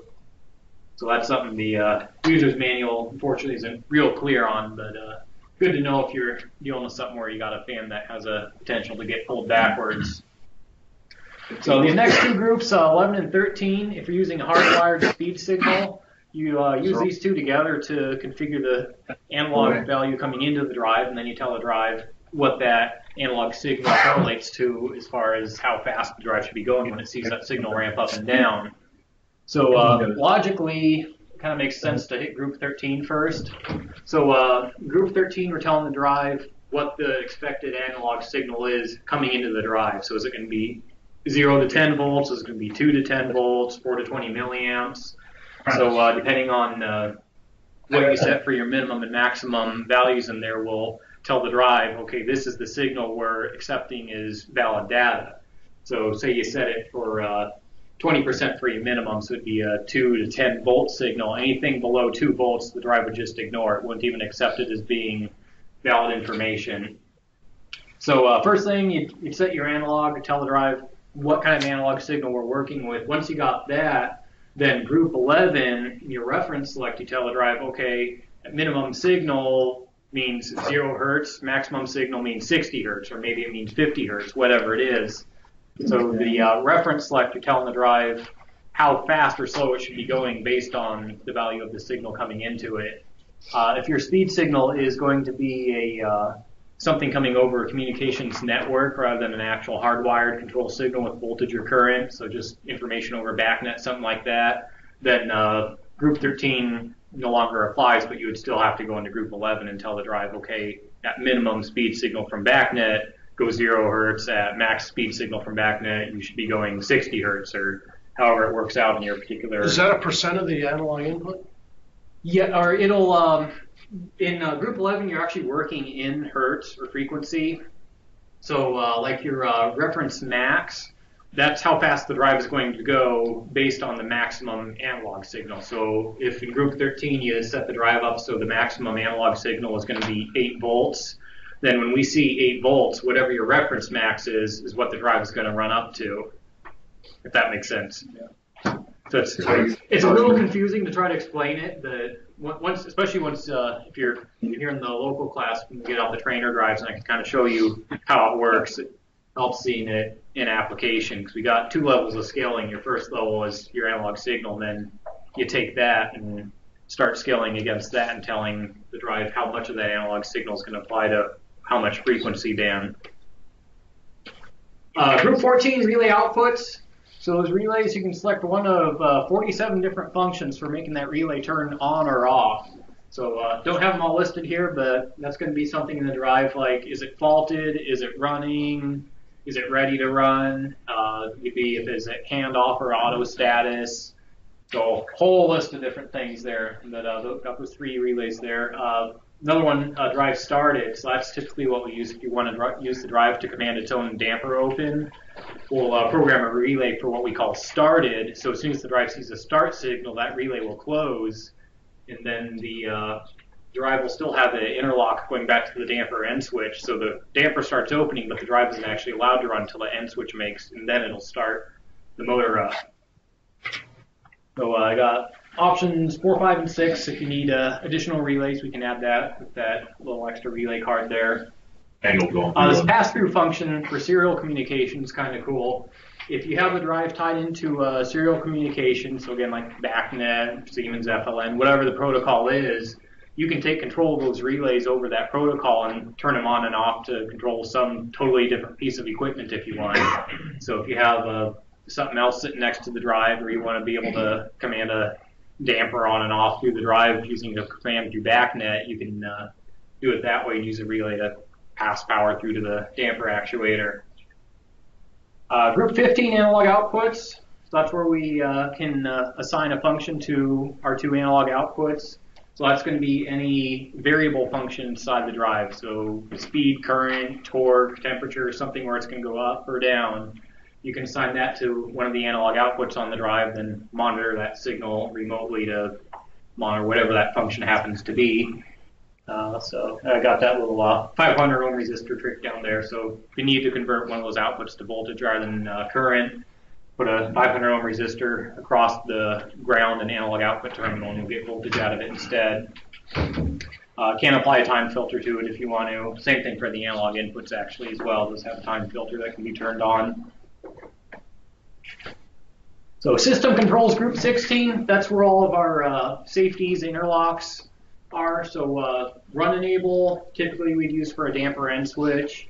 Start enable, that's what ABB considers to be a safety circuit. So safety would be like your a freeze stat, high static, something like that. The difference between start enable and run enable is kind of subtle. Run enable will allow background relay logic to occur, whereas start enable stops everything. It's a safety circuit. Something happened where we need to shut down the equipment. So kind of going back to that example where you use the drive to command its own damper open, if you tried to use run enable, or I'm sorry, not run enable, if you try to use start enable as your damper end switch command, when you give the drive that started command, it'll never close that relay to tell the damper to start opening itself up. The start enable is open, so everything stops. If you use run enable as your damper end switch function, then the only thing it does is keeps the drive from actually being able to spin the motor up. Other than that, everything else can happen in sequence. Or pump enable? Pump enable. Pump interlock? You could use it as an interlock, yeah. If you like you want to have like multiple drives to one motor or something like that, or one drive at a time, so if one's running, the other can't run. So yeah, the actually another thing mentioned on there, the start enable will generate an alarm, the run enable will not. So when start enable opens up, you get that start enable missing on the display. If your run enable is not satisfied, the drive won't start. The only indicator that gives you that the run enable isn't satisfied is, I should have pointed out earlier, but in the top left corner of the keypad, it'll say hand off or auto. There's this little semicircle. When the motor's running, that arrow will start going around chasing its tail. If you tell the drive to start when the run enable is not satisfied, that arrow will change to a dashed line instead of a solid line. So unless you know to look for it, you wouldn't even see it happen. You could be standing in front of the drive and switch, and you wouldn't notice it. So that's the only way we know that the run enable hasn't been satisfied. Satisfied, you mean like a DI close? Yeah, yep, exactly. So, but that's something to keep in mind if you have the drive where you're telling it to start and there's no alarms, but the drive isn't starting. Check that little arrow and see if it's a dashed line. If it is, then there's something in the drive program where it's looking for a run enable. Will it run in hand? No, nope. Yep, hand or auto. The run enable will disable both of those, which actually is kind of nice if you're using it for like a damper interlock. It protects it in both. Yeah, so you can't run the thing not in auto and then just come up in hand and run it anyways. So we got what you call external faults. Don't use those real often, but that's where you can program one of the digital inputs on the drive to make the drive go into a faulted state. So you can use some outside event to make the drive act like it just faulted out. So you can force the drive to shut down and it'll put a little external fault alarm on the display and someone has to come up and hit the reset to restart the drive again. So if you have a situation like a safety circuit or something where you don't just want it to self-clear, but if once that safety trips whatever it is, you want someone actually has to go up and look at the drive and manually reset it, you would wire that to an external fault instead of just your start enable. Also got a parameter lock, so if you got something like drive in a parking garage or something, you don't want people going in and changing parameters on it, you can set the parameter lock. The way the parameter lock works is once the parameters are locked, you can still get in the menu and look at parameters. It'll let you hit edit and change the parameter. As soon as you hit save, that's when it kicks you back out. So if you're going to test it, if you think you locked the parameters and you go in and are trying to test it to see if you actually enabled the lock successfully, that's what you have to do. So you have to go all the way to the point of trying to change a parameter and save it before the lock will kick you back out again. Fireman's override. So this is if you want to set the drive up so it'll run just based off of the building commands in a certain situation. And if there's a fire, we'll go to a whole different speed or operation mode that's going to be programmed in group 17. So typically when we set that up, it's going to have its own input. So when that gets triggered, the drive goes into override mode, and you pick what speed the drive is going to go at. You use that for evacuating refrigerant and chiller rooms too. If you're using the drive for exhaust, just to, you're maintaining pressure, and then if you had a leak, a refrigerant leak, the monitor sends a signal to that, and it goes to full speed, and everything starts evacuating. Yeah, so something like that, or we'll see it in like elevator pressurization fans, that kind of thing, to where you'll have it run at a certain speed under normal conditions, and then if there's a fire, the fire department can come into the panel and say, okay, we've got this, and this fan in fire mode, and the drives go to whatever speed. And it overrides all the other functions? It does, yep.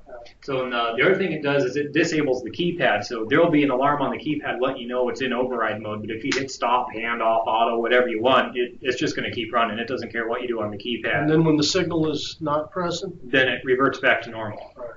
Yeah. So there is a password you have to put in the drive to arm the override. So you can't do it by accident. They make sure you really want to have it enabled, because once it takes off an override, you can't stop it shy of cutting power to it.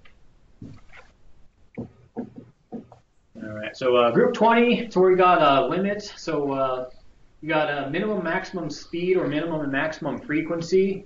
So what we have going on here, talked about the scalar and vector mode a little bit at the beginning of the class there. The drive out of the box is set up for scalar mode, which means we're running in frequency. In frequency or scalar mode, you adjust your minimum and maximum frequency. If you're in vector mode, then you would adjust your minimum and maximum speed, which are in RPM. So when you're setting your limits, make sure you're setting the correct limit. If you got the drive set up for scalar mode and you go in and say, I want the minimum to be 450 RPM, it doesn't apply. The drive isn't even looking at that parameter. So if you're in scalar, it's got to be frequency. If you're in vector, make sure you're setting the RPM for the minimum and maximum speed you want. So rule of thumb, usually if we don't get any other minimum speed, we'll set it to 15 hertz. So 15 it's enough speed that you can justify the drive is running at that point for moving air, water, whatever it is. Much below that, we're really not doing enough work to justify having the drive running. I have seen garage exhaust fans now where they're asking for us to go down to 6 hertz.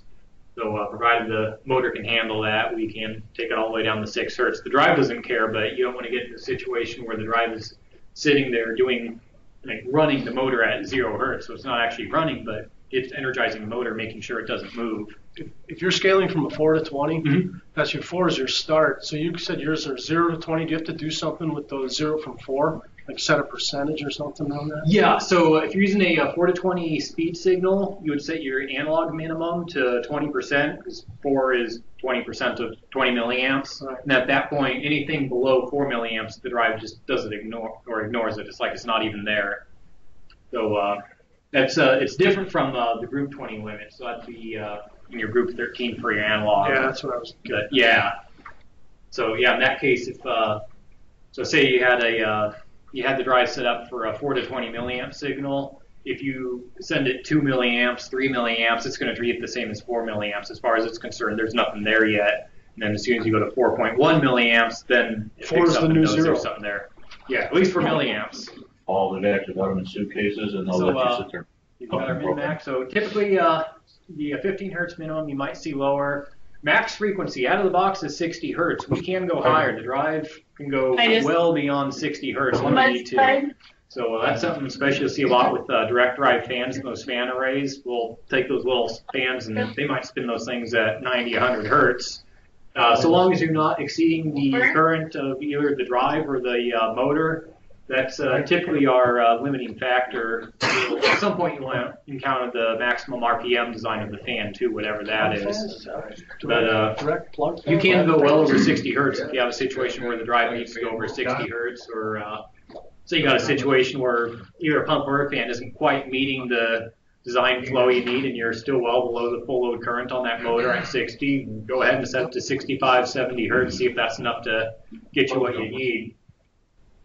Next one, max current. That one kind of causes a lot of confusion.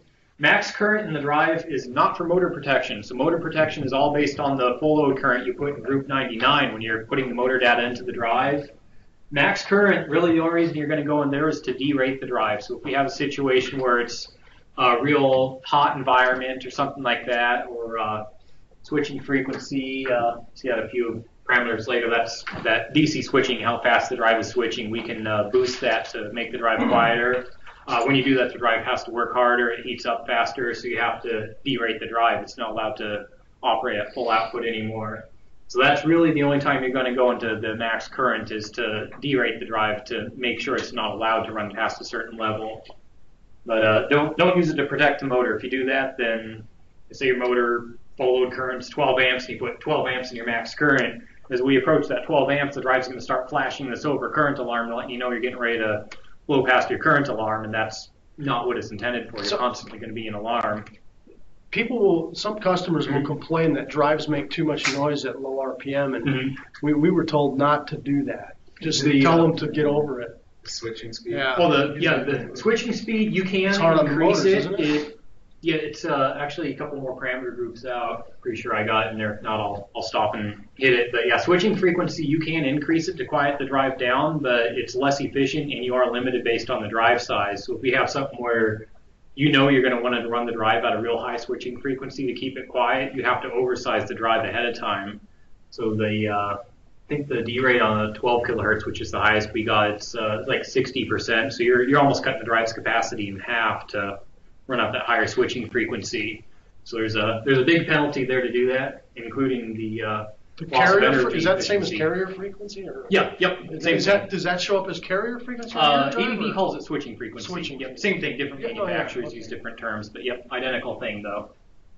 So let's see what else we got here. Undervolt control. That's just either you can set that. I think you can enable it. You can have a 500 millisecond active time or not on at all. So undervolt control, kind of going back to where if you decelerate a fan too quick, you can get that over voltage rush where the motor sends voltage back into the drive.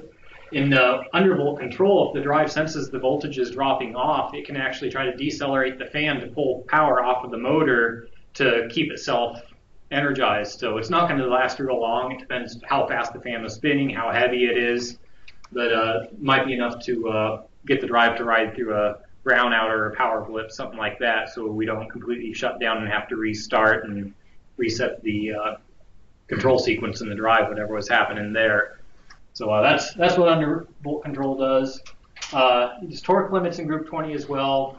I don't think I've ever used them in HVAC. That'd be something more in the industrial world if you have like a conveyor belt or a hoist somewhere. You don't want to break something if you start forcing it, where you don't really see that scenario in HVAC so much. So the max, I think the default limit is 300% for max torque, so well outside of anything you're ever going to hit in HVAC, so typically you just leave that where it is and it stays out of the way. Start-stop mode is in group 21, so this isn't telling the drive what tells it to start, it's how it's going to engage to the motor when it starts or stops it. So that flying start I was talking about, where you need to set the drive to be allowed to run in reverse to catch that back spinning fan, this is where you'd set flying start in group 21.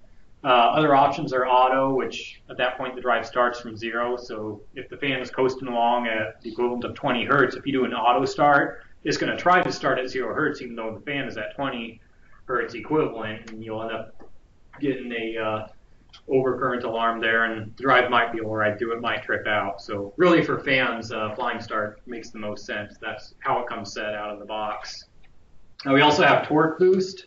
or you can do fly plus boost, which isn't in here. That's a combination of the two. So in torque boost mode, the drive will apply 100% torque to the motor, even though it's not moving, and it'll use that control method to get the motor up to speed. So once it matches the set point, whatever speed set point is, then we revert back to normal speed. Or I think if it's, let's say it's 15 or 20 hertz it exceeds, then it automatically turns off the torque boost function as well.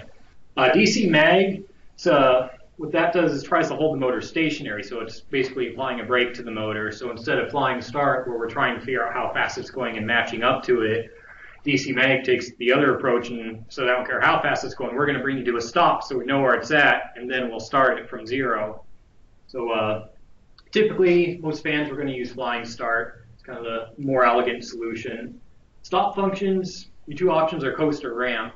So fans, usually coast is fine. So if you got a fan running and it's a coast to stop mode, if you tell the drive stop, it just shuts off power to the motor and the fan can coast down in the airstream, so it doesn't really hurt anything there.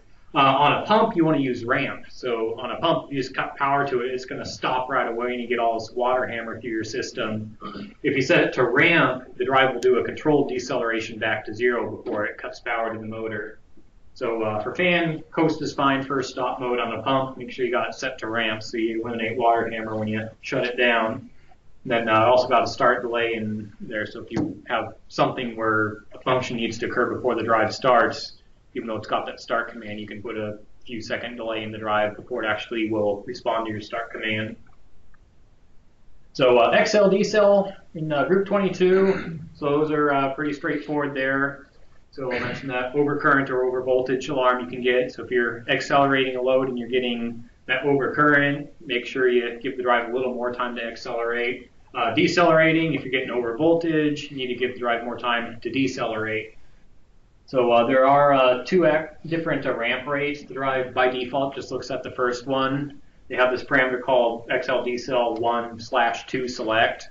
You can assign that to a digital input on the drive. When you turn that input on, the drive starts looking at the second ramp rate instead. That's how that works, but typically we just use a single ramp rate for most of the stuff we do in HVAC. Next one, critical speeds, group 25. So that is a set of frequency ranges or speed ranges if you're in vector mode in the drive that you can tell it to skip through. So if you have a fan or a pump that just starts vibrating and hopping all over the place at a real specific speed range, we can go into the drive and tell it to skip past those ranges, so it'll never allow the motor to sit and operate in that range for any extended time. Only in vector, right? Both, vector or scalar. It'll work in either way. So the way that works is, say you got a real bad vibration in a fan between 25 and 30 hertz. So you put that limit in the critical speed. When the drive is ramping up, when it hits 25 hertz, it's going to sit there and wait until the speed command goes to 30 hertz, and then it'll pass through and continue on to the other side. So we can't just jump immediately from 25 to 30 and completely bypass that, but it'll make its run through. It won't spend any more time in that range than it has to. And same thing when we're slowing back down again. As we're decelerating, if we hit the top end of one of those limits, the drive will stay at that point until the set point goes to the lower end of that limit, and then it'll pass through and catch up and start following the speed set point again. We got up to 3 different speed ranges you can lock out. If you just want to use one, then the ranges you're not using, you just leave your minimum maximum set to 0, and it basically becomes non-effective at that point. Then motor control, group 26. So this is where the switching frequency is you're talking about. So start with flux optimization. That's the first parameter in group 26. So what flux optimization does, out of the box it is enabled. The drive will look at how much torque is being required to spin the motor, and it will apply the appropriate amount of voltage for that required torque. So if we don't need 100% torque for a given load, whether it's a fan or a pump, whatever it is, the drive will detect that and it'll back the voltage off accordingly, and you're saving energy, so you're not wasting all this power generating torque that the motor isn't actually using. You're just turning it into heat at that point. So flux optimization typically will keep that on if you have a situation where the drive is struggling to control a motor or speed's kind of oscillating a little bit. Try turning the optimization off. There's situations where the logic for that can kind of get fooled and confused and how much voltage should be there, and have control issues there. But it's enabled by default. That's the most efficient mode to run it in. If it's working for you, usually it's fine. Our volts to hertz curve, I think in the drive mode they call it the U/F ratio. So U is the designator for voltage, and then F for frequency. So basically what they're saying there is at a given frequency, how much of voltage is being applied to the motor. So it makes sense that higher frequency goes, faster motor's going, so the more voltage we need to keep up with it to provide the right amount of torque. But depending on the load, a variable torque load like a fan or a pump, something where as you slow it down, the power requirement goes down as well, that follows what we call a squared volts to hertz curve. So that's how the drive comes set up out of the box, because these are the HVAC marketed drives, so it's probably going to be on a pump or a fan. So something that'd be a constant torque load would be like say a conveyor belt or a hoist somewhere. You got 2 tons of rock on a conveyor belt. It doesn't matter if you're moving at 3 feet a minute or 10 feet a minute, it's still 2 tons of rock. The load hasn't changed there. So in that case, you'd run in what we call the linear mode, which produces full torque across the full range of the drive speed. No, that's actually what the drive is doing as well in that torque boost mode. When we select torque boost for that start mode, it goes out of squared and jumps into the linear ratio to apply full torque until we get up to speed, and then it reverts back to squared if that's how the drive is set up. So switching frequency, you got 1, 4, 8, and 12 kilohertz. Out of the box, we're set to 4 kilohertz. That tends to be the most efficient, so that's why it's set up that way. 1 kilohertz doesn't control the motor as well. You're almost putting too much time gap in the signal going out to the motor, so it starts running a little more rough. Once you go up to 8 or 12, then we start sacrificing efficiency, because the drive is switching a lot quicker on its outputs to create that pulse signal to the motor there. So the benefit that we most commonly associate with that is the higher switching frequency gets higher pitch, so it's harder to hear. So you have something like in a classroom or a library, you got a drive above a drop ceiling, people are complaining about hearing this whining noise. You can put up to a higher switching frequency, but you have to keep in mind there's a D rate that comes into play as well. So if the drive isn't sized correctly for that, it can end up going out on over-temp alarms and causing all kinds of nuisance trips there. What about polluting bearings on that settings? The bearings, boy, it's hard on the windings. I guess the bearings it could be as well. So as you go up to higher switching frequency, you're hitting it with more pulses per second. So the bearing issues has more to do with we call a common mode current. And I got a whiteboard here. Can you see the whiteboard on the? Oh yeah. Right there. Okay. So I don't know if I need it. Anyways, on the drive. Let's see if I got. Does this work? That works. Okay. I'll do some lousy artwork here. So on a true 3-phase sine wave, this won't be exactly correct, but our 0 point there. So you got your A keys and your B phase. That's terrible. Your C phase. It's good enough. Yeah, it's good enough. But any vertical point, so say right here you got a positive wave, and then way down here you got a negative. So those all come out to 0 volts or somewhere close to it. So when you go over, well, I can't go over there because it's not all the way there, but yeah, go down here, you got 2 negative. This guy continued up. Way up there you got a positive. So the sum total of all 3 of those is 0 volts, or should be somewhere close to that. On a VFD, since we're coming off of a DC power supply, we don't have 3 varying voltages that constantly neutral each other out. You have 2 legs that are at 650 volts positive and one that's negative, or 2 that are negative and one that's positive. So there's this leftover high frequency noise in the motor, which we call common mode current. That leftover noise is trying to get back to the source, which is ultimately the drive, but if it can't make it to the drive through the grounding system, then it'll energize the rotor and the motor. Once the voltage builds up enough that the oil film in the bearing no longer insulates against it, then it jumps across that film and you get an arc in the bearing, and then goes through the motor shaft and the ground in the building that way. So that common mode, that's what's getting left over at the motor when the drive is running, and that extra energy, if it can't get to the drive effectively, it's going to use whatever path it can. So that's what's taking the bearings out. So I got another section a little later today, kind of goes in a little more depth into that. But Cool, It's less to do with switching frequency, speed horsepower. per se, more just the fact that it's a pulse width modulated signal coming off of either a positive or negative, and we're trying to take two possibilities and evenly split it across three phases, which doesn't mathematically work out. So that's what we have left over. You're going to get into that. Sorry. Okay. Yeah, I'll hit that. Got another section for that later, so hit a little more. It's where we chase our tail, that's all. Some switching frequency, the drive's loud. So Yeah. You go, I'm going to go to 8. And Yeah. then your bearings go out later. Yeah, so the switching frequency, what it is definitely harder on is the windings in the motor. So because as you're sending power to the motor, you send your switching frequency up higher and higher. It's that many more times per second the motor is getting hit with these voltage pulses. So that's actually another thing we'll hit as well in that other section there, but we can get this voltage doubling effect with the pulses going out to the motor. They reflect back to the drive, and if the timing is correct, the pulse leaving the drive can match with the one coming back from the motor, and it'll double at the motor terminals. So if you have a motor that's not rated to be ran on a drive, then that double voltage is enough to start breaking down the insulation. If you're doing that at a higher switching frequency, it's getting hit with those that many more times per second, and will break it down that much faster. So if you are going to try to use a higher switching frequency, there is something called switching frequency control. And if you enable that, the drive will automatically back switching frequency down to control its temperature. So if it's overheating at 12 kilohertz, it'll drop itself back to 8 or 4 kilohertz to try to cool itself down again. Once it gets its temperature under control, then it allows it to run back up to the 8 or 12, whatever you have it programmed to.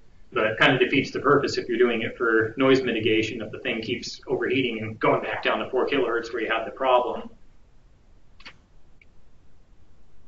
So group 34 is display functions. So that's where we get to pick those 3 lines of display on the keypad. You can configure them to basically display any function in the drive that's occurring, and you rescale it to anything else you want. So mentioned earlier, there's nothing in the drive to keep you from incorrectly configuring the display. So you could take a 4 to 20 signal and set it up for 5 to 18 degrees Celsius or something that just makes absolutely no sense. So it's completely dependent on whoever set the drive up to know why they're programming the display for showing what they are, especially if they're doing something where they're taking a signal from a transducer in the field. They need to know the range of that transducer, how it was scaled coming into the drive, so the signal the drive is seeing is accurately displayed on the keypad. So time clock, group 36, one we don't use a whole lot, but if you got a situation where the drive is in a standalone environment, there's no control system telling it when to start, when to stop, we can actually set up a time schedule in the drive and have it start and stop based on any time of day. So you can have it run different times during the weekdays, and it might shut down during the weekend, or just have a different schedule on the weekend. Logically, if you go through all the different time functions and build out the schedule as far as you can in the drive, the longest schedule we can do is 2 weeks, and then it has to repeat itself. So typically you're on a weekly schedule, so that doesn't become a problem, but 2 weeks is the absolute longest unique schedule you can put in the drive, and then you're starting over again. So you can also set the relays to run off the timer as well. So rather than just starting and stopping the drive, if you want the relay to open and close based on that timer and some other function to occur, you can do that as well. We've got our little note down there. If you are using the time clock, make sure you enable your RFI filter on the drive, and that'll help keep the clock from wandering quite so much over time. So PID control. That's one that's really hard to demonstrate unless you're actually in the field where you have some variable with the transducer feeding back so you can show how the drive responds to it. But like I mentioned earlier, it's kind of like cruise control in your car. You have some set point you can set in the drive, and then it'll ramp itself up or down as needed to maintain that set point in the process you're using. So typically you're going to be doing like air, water pressure, flow, something like that.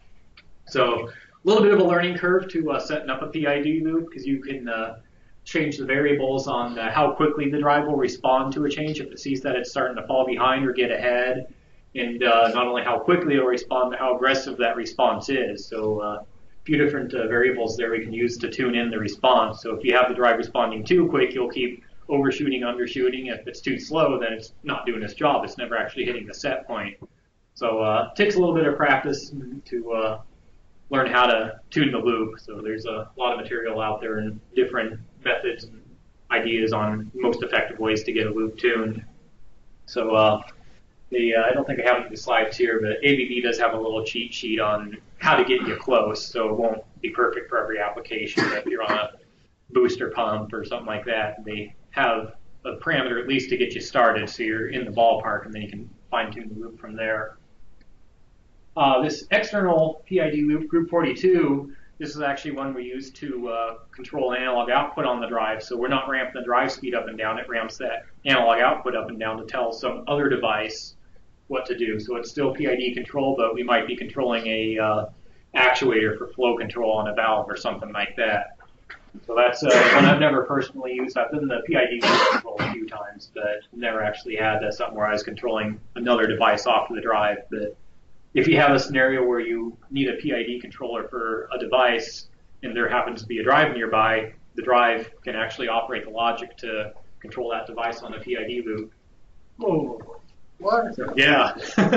So it just sit there and basically it's acting like a PLC for whatever that device is. So it has nothing to do with the operation of the drive. It's just making itself available to do all the logic for you and spits out the value to ramp up or down for whatever the device is. Group 53, embedded field bus. This is where we would program the communications address, baud rate on the drive. If you're going to put the drive on BACnet, FLN, whatever your protocol happens to be. So before you do that, you got to go to group 98 and select your protocol. So that's set your protocol first. That will configure group 53 so it applies to whatever that protocol is. So if you go into group 53 first and put in your address and baud rate and everything, and then you go to group 98 and turn it on to BACnet, 53 just got wiped out. You got to go back to 53 and set it up again. So group 98 first, set your protocol, then you go into 53, and this is where you set up all the specifics for that protocol. So once you got that set up, this is also where you can go into the drive. It has a OK message counter or an error counter, so you can verify if the drive is actually talking on the network or not. So a good troubleshooting tool there. With BACnet MSTP, we also can look in parameter 5316 and see the token going around in the network. Well, that's something unique to the way the BACnet MSTP protocol works. But if you have a drive on a BACnet network, you look at that token counter, that number should be constantly increasing. If it's not, then the drive doesn't even know the network's there. So another good troubleshooting tool. So 98, here's our protocol selection. So you got our BACnet MSTP, the Siemens FLN protocol, Johnson's N2, and then Modbus. You can also add Longworks, Ethernet, ViceNet, Profibus. I don't know it's available on an HVAC drive. It's a industrial protocol, but I don't think you'll ever run into a building being controlled on Profibus. Anyways, that's more of an industrial protocol. So is ViceNet. Those all program plug in to the drive module under a little cover there. So last option for programming the drive is a program called Drive Window Light. So you can actually plug into the drive through your laptop, see all the parameters, change things, start and stop the drive. You can trend functions in the drive. So if you're doing troubleshooting or something like that, or you're going to do energy tracking, you can look at different functions in the drive and trend them. So don't use that as much now, because most buildings have full control systems where they can do all this trending already. Probably the biggest thing I'll do with the Drive Window Light nowadays is if I have a customer where they want to have their own copy of the program, we can go into the drive, get the program, save it to the laptop, and give them the program on a thumb drive where you can actually print it to a PDF too. If they want to see it written out in words, you can give them this 9-page document on how every single parameter is set in their drive. So connecting to it, it's the plug from the drive. It's a little RJ45 connector, so what you see on the end of a Cat5 cable. It goes to a DB9, which is a serial port. So most laptops nowadays don't come with a serial port anymore, so you end up getting a USB to serial converter as well to make it work. So you got a little adapter between the ABB cable in your laptop to be able to talk to it. All right, so that is the first half. So any questions on stuff we hit so far? Well then, all right. So you want to take a break or? Yeah. Okay. Yeah. Next section's right about that long. Round number 2 on the Yeah. Stuff that gets over. That's pretty quick. Well, you know that guy knows his business by the way he rambles on, like some of the stuff.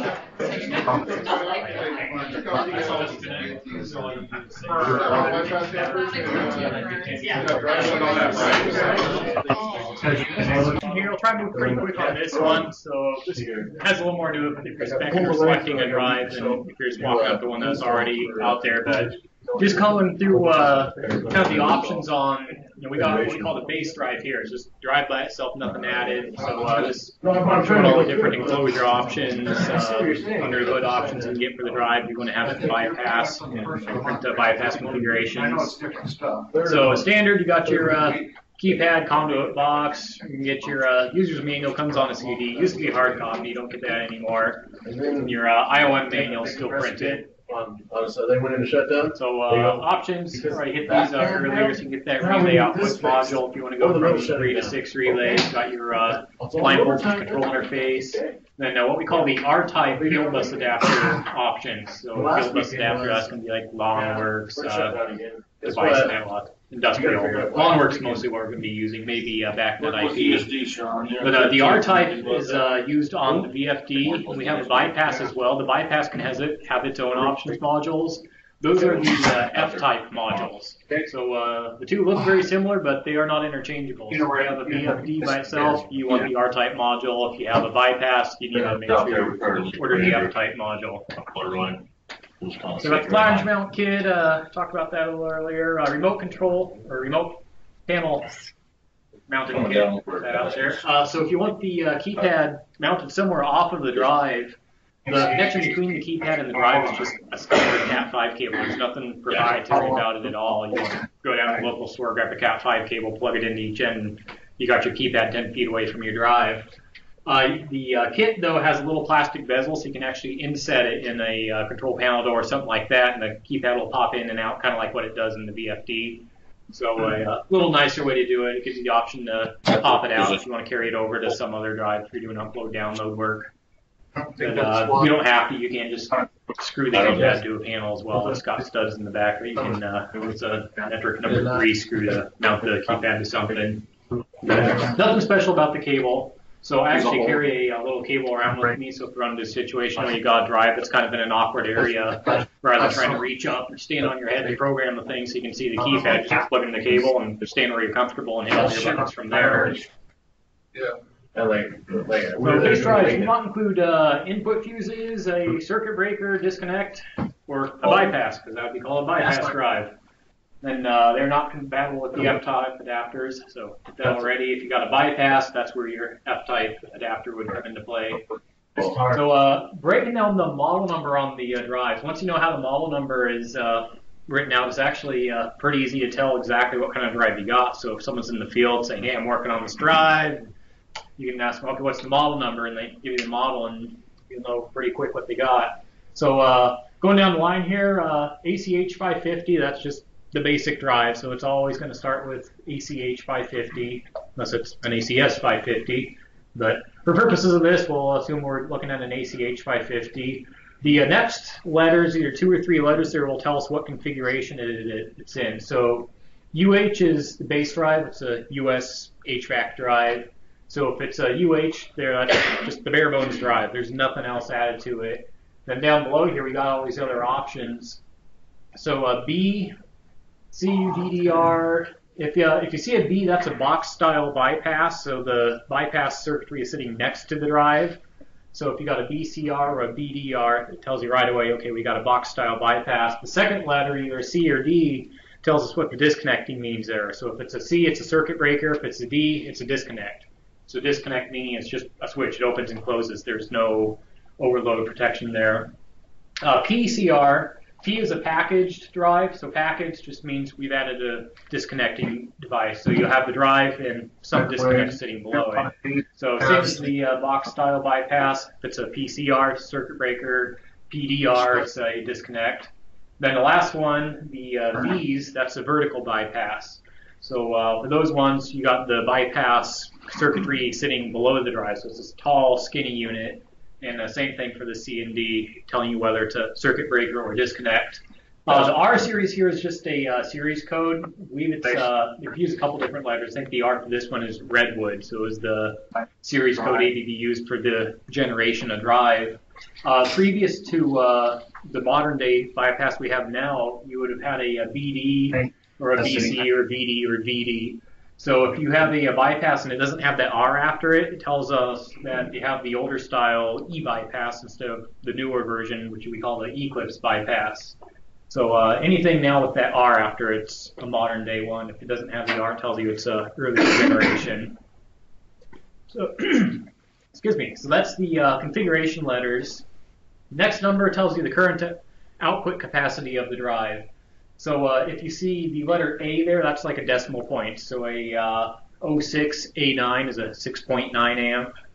But that number there is going to tell you the output capacity of the drive. And then the last number, there's going to be a -246. That's the drive's voltage rating. So -2 is our 208, 240 drive. The 4 is a 480. And 6 would be our 575, 600 volt drives. So that little string of numbers there, if you have those down, someone can just rattle off the model number and you know exactly what they're looking at. And after that, we have the possibility of having what we call plus codes. So that's a modifier in addition to whatever else you just looked at. So plus codes, probably the most common one you're going to run to is a enclosure. So the NEMA type 12, that's going to be this VO55. If it's the 3R, that's going to be the VO58. So NEMA 3R, that's one you can just sit outside, so your outdoor enclosure.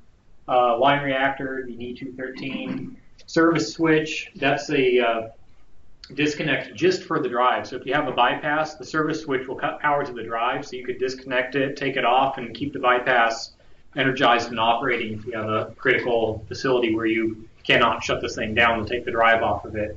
So that's what the service switch accomplishes.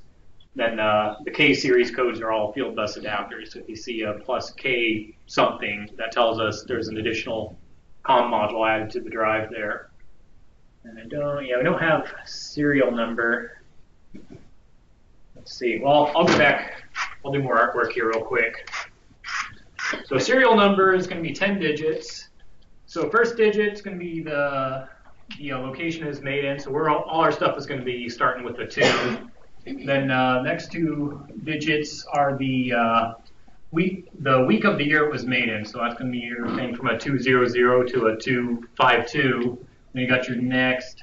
I think about it is. I think there's another series code somewhere in there. Here we go. 1, 2, 3, 4, 6, 7, 8, and then the last 4 are the drive's product run. So these two, it's the second and third one. Those tell you the week, or the year rather. I'm sorry. I think about it now. You just had a full number up here. Let's see.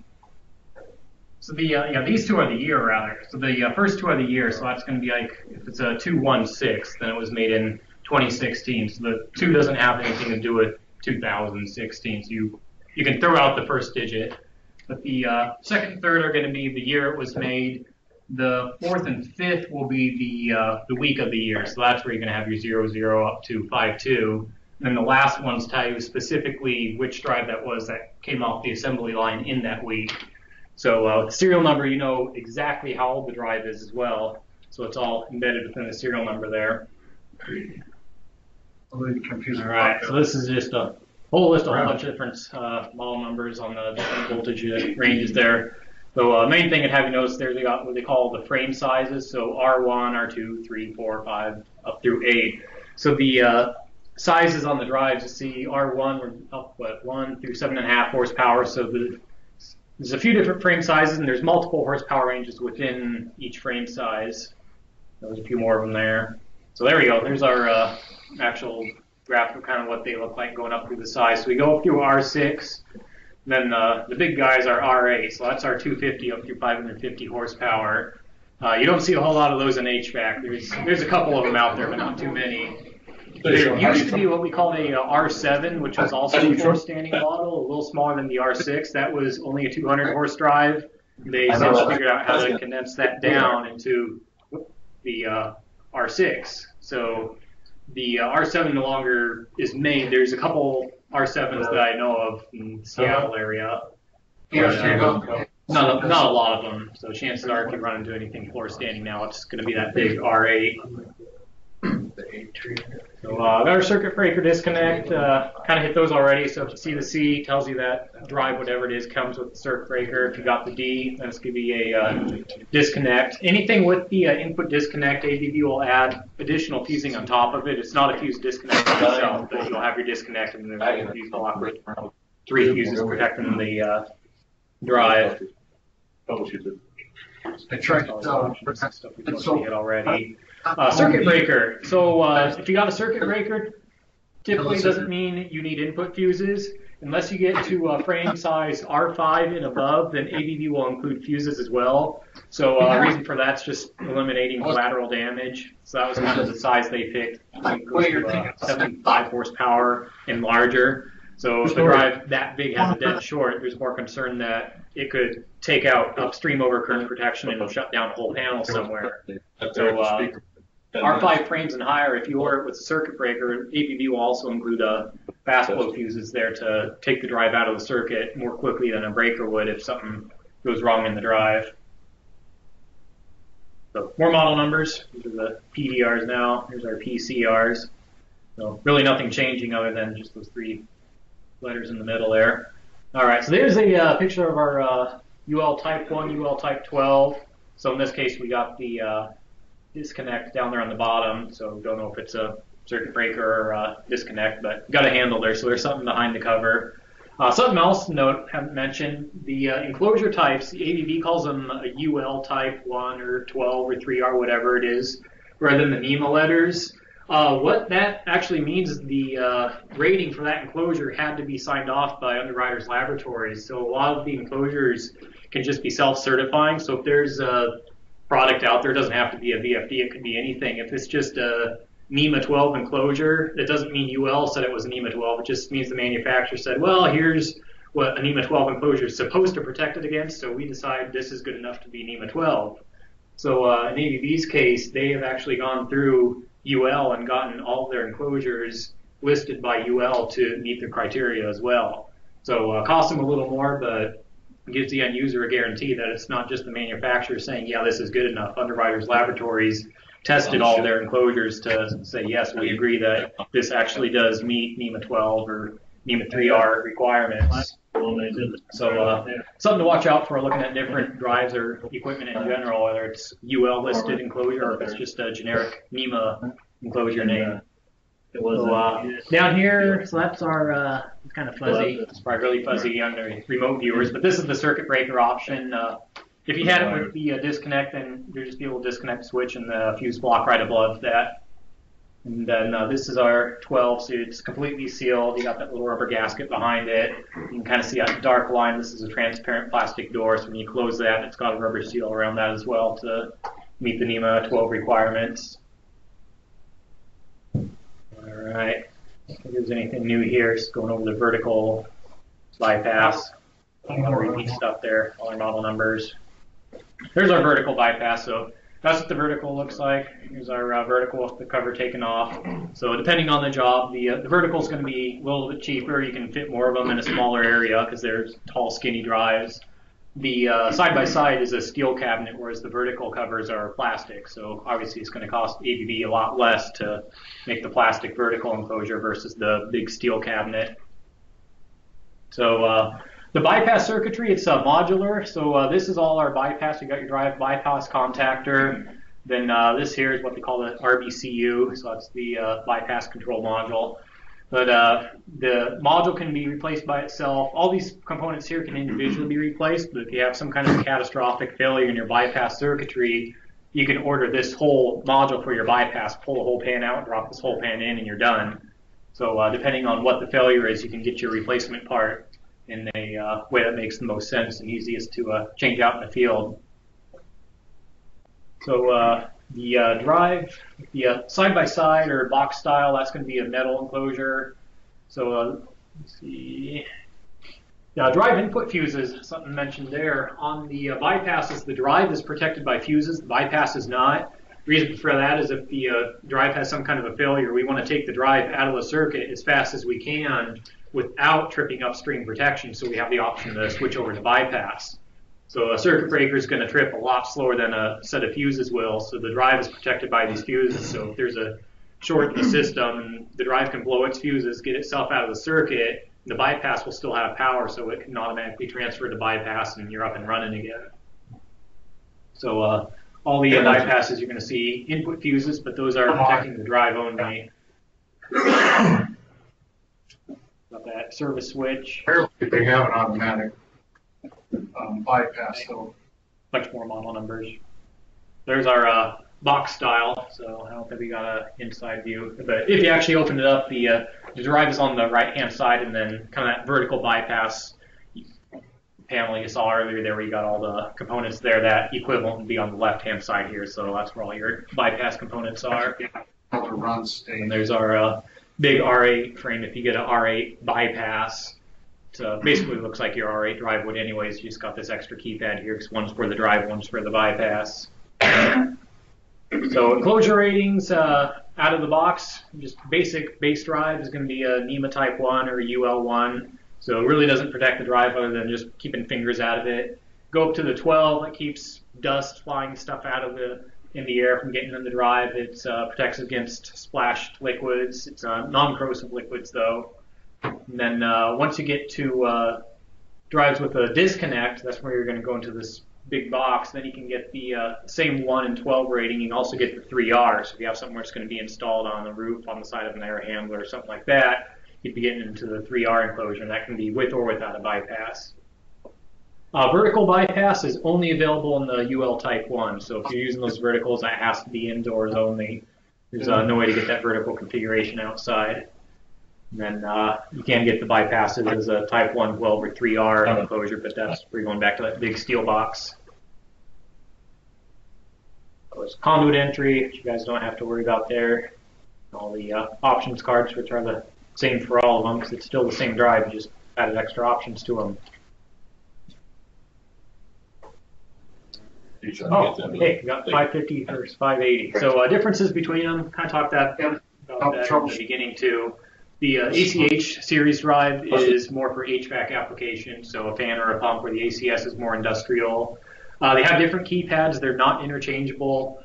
Well, one of the major differences you'll see is the hand auto on the HVAC drive is local remote on the industrial drive, and they won't switch on the fly. So if you're in remote mode, you hit local, it's got to kind of reset itself, stop, go to remote, and then you can start up again, or same thing going back the other way. On the HVAC drive, if you're in auto mode, you can just walk up, hit hand, and you got control, and then you can ramp it up and down. You hit auto when you're done, and it goes back and starts following the set point again. So you don't have that seamless transfer on the industrial drives that you do on the HVAC drives. Also, the help button is missing on the industrial drive, so that becomes a direction change button on the industrial, whereas we got a help key on the HVAC. Another difference, the ACS has torque control mode, which the HVAC drive does not. So that's more an industrial thing where rather than your variable being running at a certain speed, you want to run the motor at whatever speed you need to maintain a torque. So that'd be used more for load sharing if you got multiple motors on the common drive shaft and you want them to share the load evenly. Different applications. Control. Then ACS is also missing the typical building protocols you'd have for HVAC applications, so BACnet, N2, and FLN. It does have Modbus, that's all it has though. So that's a mistake you don't want to make if you're selecting a drive. If it's somewhere where they're running something off of BACnet and you get an ACS, it won't have BACnet, there's no way to add it. So down here, kind of what they're saying there, once it's an ACH, it's always an ACH. So the firmware can be upgraded within the drive type, but we can't change an ACH to an ACS or vice versa. So it's locked within that type. All right, there we go. So that was quick. So any questions on there? Not too much. Yeah, it's pretty straightforward. Yeah. Now we'll get into the motors. So blaming drives for tuning up bearings and windings and all that kind of fun stuff. So motor standards, if you've done much with motor selection for drives, you would have seen the NEMA MG1. There's part 30, which is non-inverter drives. Part 31 is concerning motors that are going to be connected to a VFD, the delta voltage, delta time consideration, so how fast the voltage changes over a given amount of time. So this stuff that's happening within microseconds, so millionths of a second. We'll see that a little bit later. It has to do with rise time and spikes getting sent down the line and punching holes in our motor winding insulation. So grounding methods, which goes a long ways in protecting bearings. We've got lead lengths for motor failures, and then bearing currents and common mode filters. So NEMA MG131, if you actually pull up the standard, they have all this fancy math they run through, but essentially when you get to the end of it all, if you got a 480 system, your motor has to be capable of withstanding at least 1,488 volts. So it used to be kind of the number they threw out there was 1,600 volts. So if you got a inverter rated motor, the typical number to see is it's good for withstanding up to 1,600 volts. Then if you got a 575 volt motor that has to meet that same NEMA MG131 standard, they have to be at least at 1,783 volts withstand. So where this number is coming from, the drive where we have that pulse width modulation signal coming off the drive, so we have that 650 volts that it's using to create this artificial sine wave, and we're always sending this 650 volts to the motor. Those pulses, the spikes going out to the motor is has a high impedance. It's going to take some of those and try to reflect them back the line up towards the drive again. So short line lengths, typically that's not a problem. Once the rule of thumb is 100 feet, it can happen closer to the drive than that. But a kind of rule of thumb we'll throw out there is anything 100 feet or greater, the timing of those pulses can get such as the pulses leaving the drive going to the motor can sync up with the pulses that are getting reflected back from the motor, and when those pulses stack up on each other, then it doubles. So your 650 volt pulse going out to the motor just turned into a 1,300 volt spike at the motor terminals. So the NEMA MG130 motors only have to be good to up to 1,000 volts. So if you just hit your 1,000 volt rated motor winding with 1,300 volts, it's not going to be long until you got a short somewhere in your motor winding. So that's where this Part 31 standard came in and why they're coming up with this calculation to get to that number. So insulation class, that has to do with temperature rating. It's not voltage rating. So NEMA MG1 or 31 doesn't have anything to do with like it's a class B or F insulation. It's just purely how much voltage it can withstand. So DVDT, it's our change in voltage over a change in time. So this is our kind of standing back looking at a waveform coming out of the drive. If you really zoomed in tight to one of these, you'd see an individual pulse. You got to start, it jumps up, stays on for whatever period of time, then shuts itself back off again. So the speed that rises, what we're calling the DVDT there, if it rises too fast, it has a tendency to overshoot. So rather than stopping at 650 volts, you're going to have a little overshoot anyway. So maybe, say it makes it up to 720 volts or something. If you have a rise time that's really quick, it starts getting out of control and your spike is getting a lot higher than that. And then if you get this voltage doubling effect, then your spikes are going to be even worse. So a big part of drive manufacturing and how they design the drives is trying to keep that rise time as short as they can. So ABVs, they're showing the typical measurement is from 10 to 90% of whatever the total voltage is. Rather than starting at 0, we start at 10% and up to 90% of our finished voltage for whatever that pulse is intended to be. That's where they measure the rise time at. So ABV, it's 1,300 volts per microsecond. You got competitor VFD, whoever that is, but a budget-priced VFD isn't going to have the same engineering in it, and one of the sacrifices is that it's going to have a much faster, sloppier rise time, so your potential for voltage spikes goes up, and then if you get that doubling, your result is going to be even worse there. So those spikes, main concern there is chewing up the insulation on your motor windings. So if you're hitting it with those spikes, the higher spikes, if you start exceeding what that motor insulation can handle, it's eventually going to cause some kind of a short or breakdown in your insulation. So you'll have a motor failure there. It can also cause higher bearing current issues, that common mode current. For retrofitting existing motors, what we're talking about there, if you have a existing motor that's not the MG1 Part 31 rated, then you have to do something to protect it. If the drive is really close to the motor, you're probably fine because you really don't have the line length distance for the timing to match up to get that doubling effect.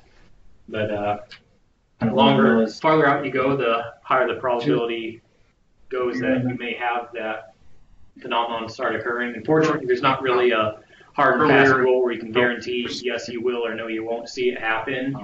But short lengths are safer than long ones. If you do have an old motor, you got to stick it on the drive. If you want to protect it, then we put what you call a DVDT filter between the drive and the motor. So that filter will slow down the rise time between the drive and the motor. So if one of those spikes is rising up really quick, when it goes to that filter, it gets slowed down, dampened out quite a bit. So the motor isn't seeing the same rise time that the drive is putting out. So that will allow you to apply a modern drive to an old motor if it's somewhere it wouldn't be cost effective to try to swap that motor out along with the drive. Is that part of the line reactor? It would be, well, in this case, it'd be a load reactor because it's on the load side of the drive. So load reactor is a similar idea to a DVT filter, but it's not as effective. And it's like maybe a 15% price difference between a load reactor versus a DVT filter. And the DVT filter is far more effective than the load reactor. It also does a lot to help clamp down on the common mode currents, which is where that high frequency excess voltage is getting generated from and trying to get back to the drive or through the bearings if it has nowhere else to go. So we typically say go with the DVT filter because it's not a lot more expensive and you get a lot more benefit for it. But load reactor would be the same thing. Line reactor would be on the incoming side of the drive. So you can order those external to the drive? Oh yeah, yep. And they go on the line side? The filter would go on the load side, so between the drive and the motor. So we're trying to, in this case, we're trying to protect the reactor and DVT filter. It's both of them are going on the load side. Yeah, and this is a line reactor would go on the line side. That's more like our what we call the swinging choke. If you have a drive without any kind of a reactor in it for harmonics mitigation, you'd put a line reactor in front of your drive, and that would try to trap harmonics so they don't get into your building and go upstream and cause issues up there. So they can be applied to both sides of the drive. So line side of the drive, we're trying to keep harmonics in the drive. Lower side of the drive, we're trying to control the rise time of voltage going to the motor so we don't end up causing issues with our bearings or motor windings. You have any pictures of all three of those? I don't know if I don't think we do have pictures on here. They basically it looks like three little transformer coils or big transformer coils. They look like CTs. Yeah, so there's no real difference when you look at them. How do you know the difference between load reactor? The load reactor will just have the load reactor will truly just be coils, whereas the DVT filter will also have a resistor and capacitor bank in there too, which is part of its filtering technology, which helps it work a lot better. So yeah, the DVT filter, you're going to see a capacitor in there, and you might be able to see resistors in there too, whereas the load reactor is just three coils sitting there in a row, and you got power in, power out, and off to the motor. Right. So yeah, if you're really on a tight budget, then a load reactor is better than nothing. But if you can swing the little cost addition to get into a DVT filter, it's much better protection for the motor. And then actually another thing we'll use the filter for is if you need to boost your line length, which gets into this right here. We got a maximum cable length you can have between the drive and the motor. If you need to go farther than that, adding a DVT filter will buy you another 50% length. So if 300 feet is the max you can do, add a filter, and you can go up to 450 feet between the drive and the motor. How big are these things? I mean, you're putting them in the drive? They get bigger as the drive gets bigger. So it's yeah, it's look like transformers that make them. Yeah, the enclosure will. Yeah, the enclosure will drive the size of the filter too. It's a non-enclosed filter. If you got a drive cabinet that has room, you can just get a non-enclosed filter. So you just got your three coils and plop it in there, and you're done. If it has to have its own cabinet, then it's going to be a lot bigger to make room for that cabinet. But they are sized for the load they're going to be protecting. They're sizing based on the motor, not the drive, because the filter needs to be loaded down the work the most effectively. So if you have an oversized drive and you put an oversized filter between the drive and this undersized motor, the filter's not going to be working as well as it should be because it's not actually getting loaded down enough to work properly. So filters get sized based on the motor, not the drive. Yeah. So, okay, so line length here. So this is, there's two different ways to look at it. Maximum lead length from the VFD perspective. So in this case, our limiting factor has nothing to do with motor protection. We care less about the motor right now. What we run into to limit the length is once you get so much copper on the outputs of the drive, we start having issues with capacitance in there, and the line will start charging and discharging as the drive is trying to run the motor, and the drive will see that change in current and treat it like a overcurrent or a earth fault if it's seeing a mismatch in current coming out versus going back. It's because, well, it must have gone to ground, and we'll get a nuisance trip on an earth fault. So that's what the maximum cable length is we're talking about here, which is what you're going to see in the back of the user's manual. So that's purely for making sure the drive can operate correctly. It has nothing to do with protecting the motor. So from the motor standpoint, we get what they call a reflected wave or standing wave. That's where those voltage pulses match up timing with each other at the motor terminals, and you get that doubling effect. That can occur long before the max lead length on the drive. So go back here. The shortest we can go, or they recommend in the smallest drive, is 330 feet. We can go up to 650 feet, 980 feet on an R8 drive. So well beyond that 100-foot rule of thumb where that timing can start to match up for the standing wave effect. So that has nothing to do with protecting the motors.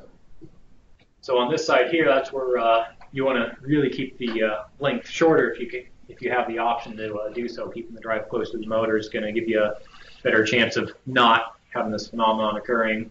So the DVT filter, I mean, say you got one that you're having, you know that you're probably kind of pushing your over 100 feet, you're, I don't know, 200 square feet.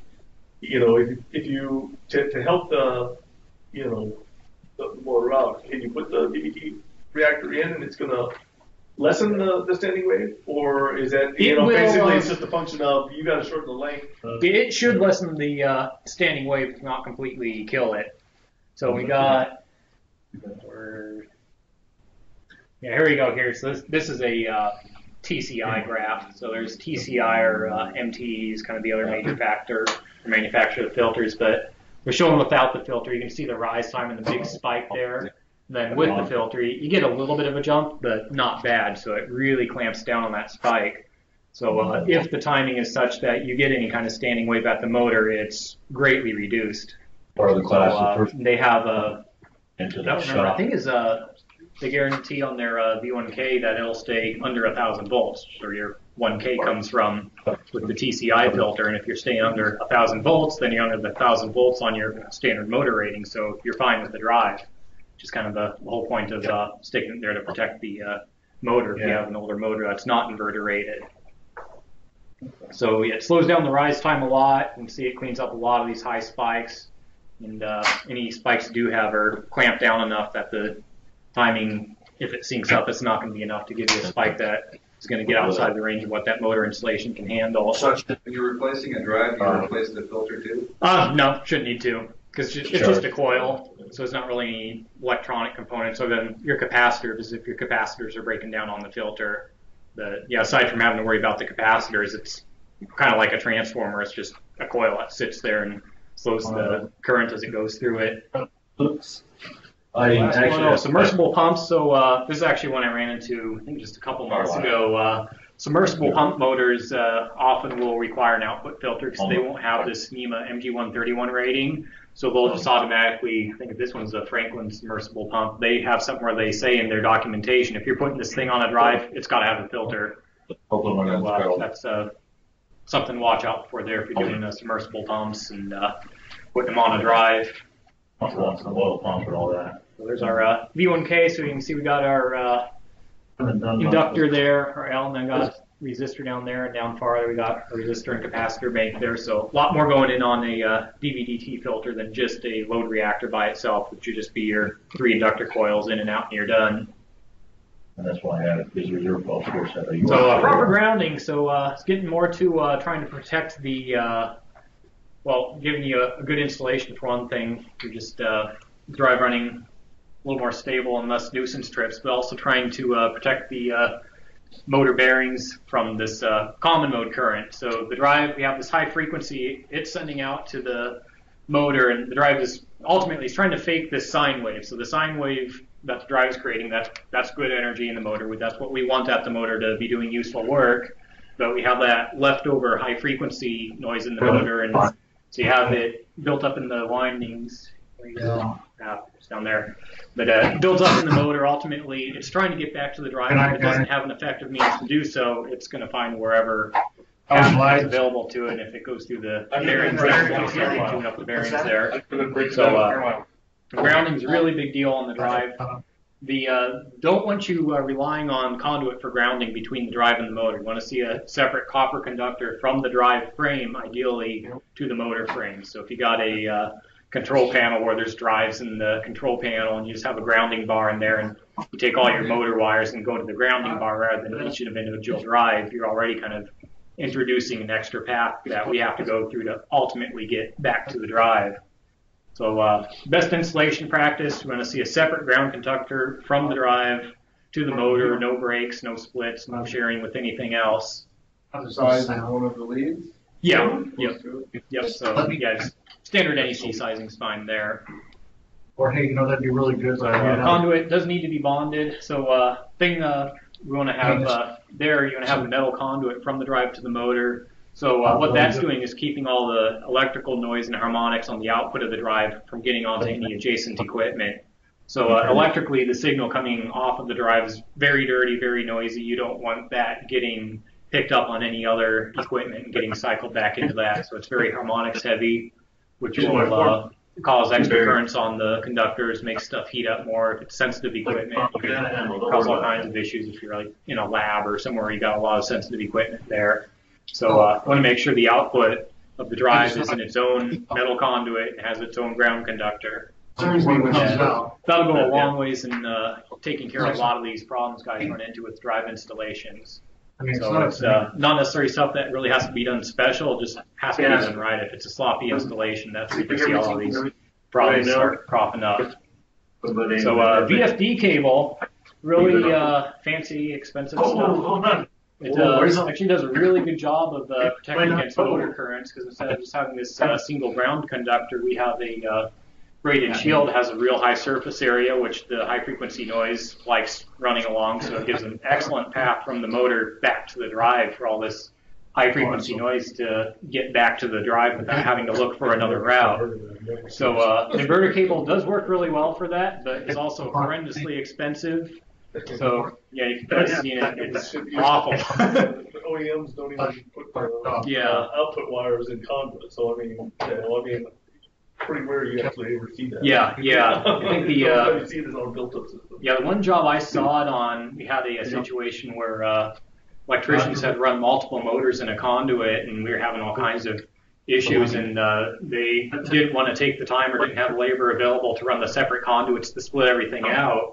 So the fix they came up with, which was okay, is they had two drives in one conduit, so they pulled out one of the sets of motor wires and replaced it with one of these inverter cables. So that inverter cable in the conduit was shielded within itself, so it was isolated, and then the other conductors in there were just doing their thing. So in that case, it worked. The stuff was, I think it's $10 a foot, and that was for a 20 horsepower drive. So that was 23, so it's probably like number 10 shielded and $10 a foot. So extremely expensive stuff, but it does do a really good job at what it's designed to do. So you have your braided shield, gets the high frequency noise from the motor back to the drive really effectively, and it also has the shielding around the cable, so you don't have to put it in conduit. It's already carrying its own shield, so you can take a bundle of these, drop them in a cable tray, and be done. You pay dearly for that. Customers are gonna love me if I just say. So here's a little diagram of kind of what's going on with the high frequency current. So we've got the current VFD drive on its way to the motor. Once it gets to the motor, we have a common mode current that's going to be left there as well and start building up. So the power from the drive is going to the windings on the outside of the motor. We're also inducing the current on the rotor itself, because that's where we get it magnetized and the motor starts spinning around doing its job. that common mode current left there in the motor on the rotor side, that's where it's looking to try and get back to drive somehow. We've got it left over there. That's why the next slide kind of gives us the numbers on there. It's like 3 or 4 volts is enough to break the oil film in the bearing. So it really doesn't take much of that common mode current to sit and build up there until it's generated enough that it's going to start jumping across the oil film in the bearing. So once you do that, it's going from the rotor through the bearing to the motor frame. Then once it's at the motor frame's grounded, so it can follow ground and get back to the drive that way. So that's what's happening in the motor and why we have current even trying to go through the bearings. Your eyes, okay. Here we go. So we got our rotor charge builds up. I'm learning as I 4 go. volts is what they're estimating is enough to break through the oil film that the bearing's riding in. As soon as you do that, you have a little electric arc that makes it across that race and goes through the ball bearing and through the other race. So once you got an electric arc, there's going to be some kind of scoring there in a little pit in the bearing, and that's just domino effect from there. Once it starts, every time it comes past, you got a weak point there, and you got a little bump in the bearing race, and it's going to do it again. And it just expands out from there. So you're saying the grounding is going to solve that, but that's not going to solve that. It's Because you're still, it's still, happy. The problem is the voltage on the rotor. yeah. Well, the proper grounding. The problem is that when Grounding you on the frame. yeah, it's the common mode is what we're trying to get rid of. It's the high frequency noise that because the kind of the sine wave the drive is trying to fake out.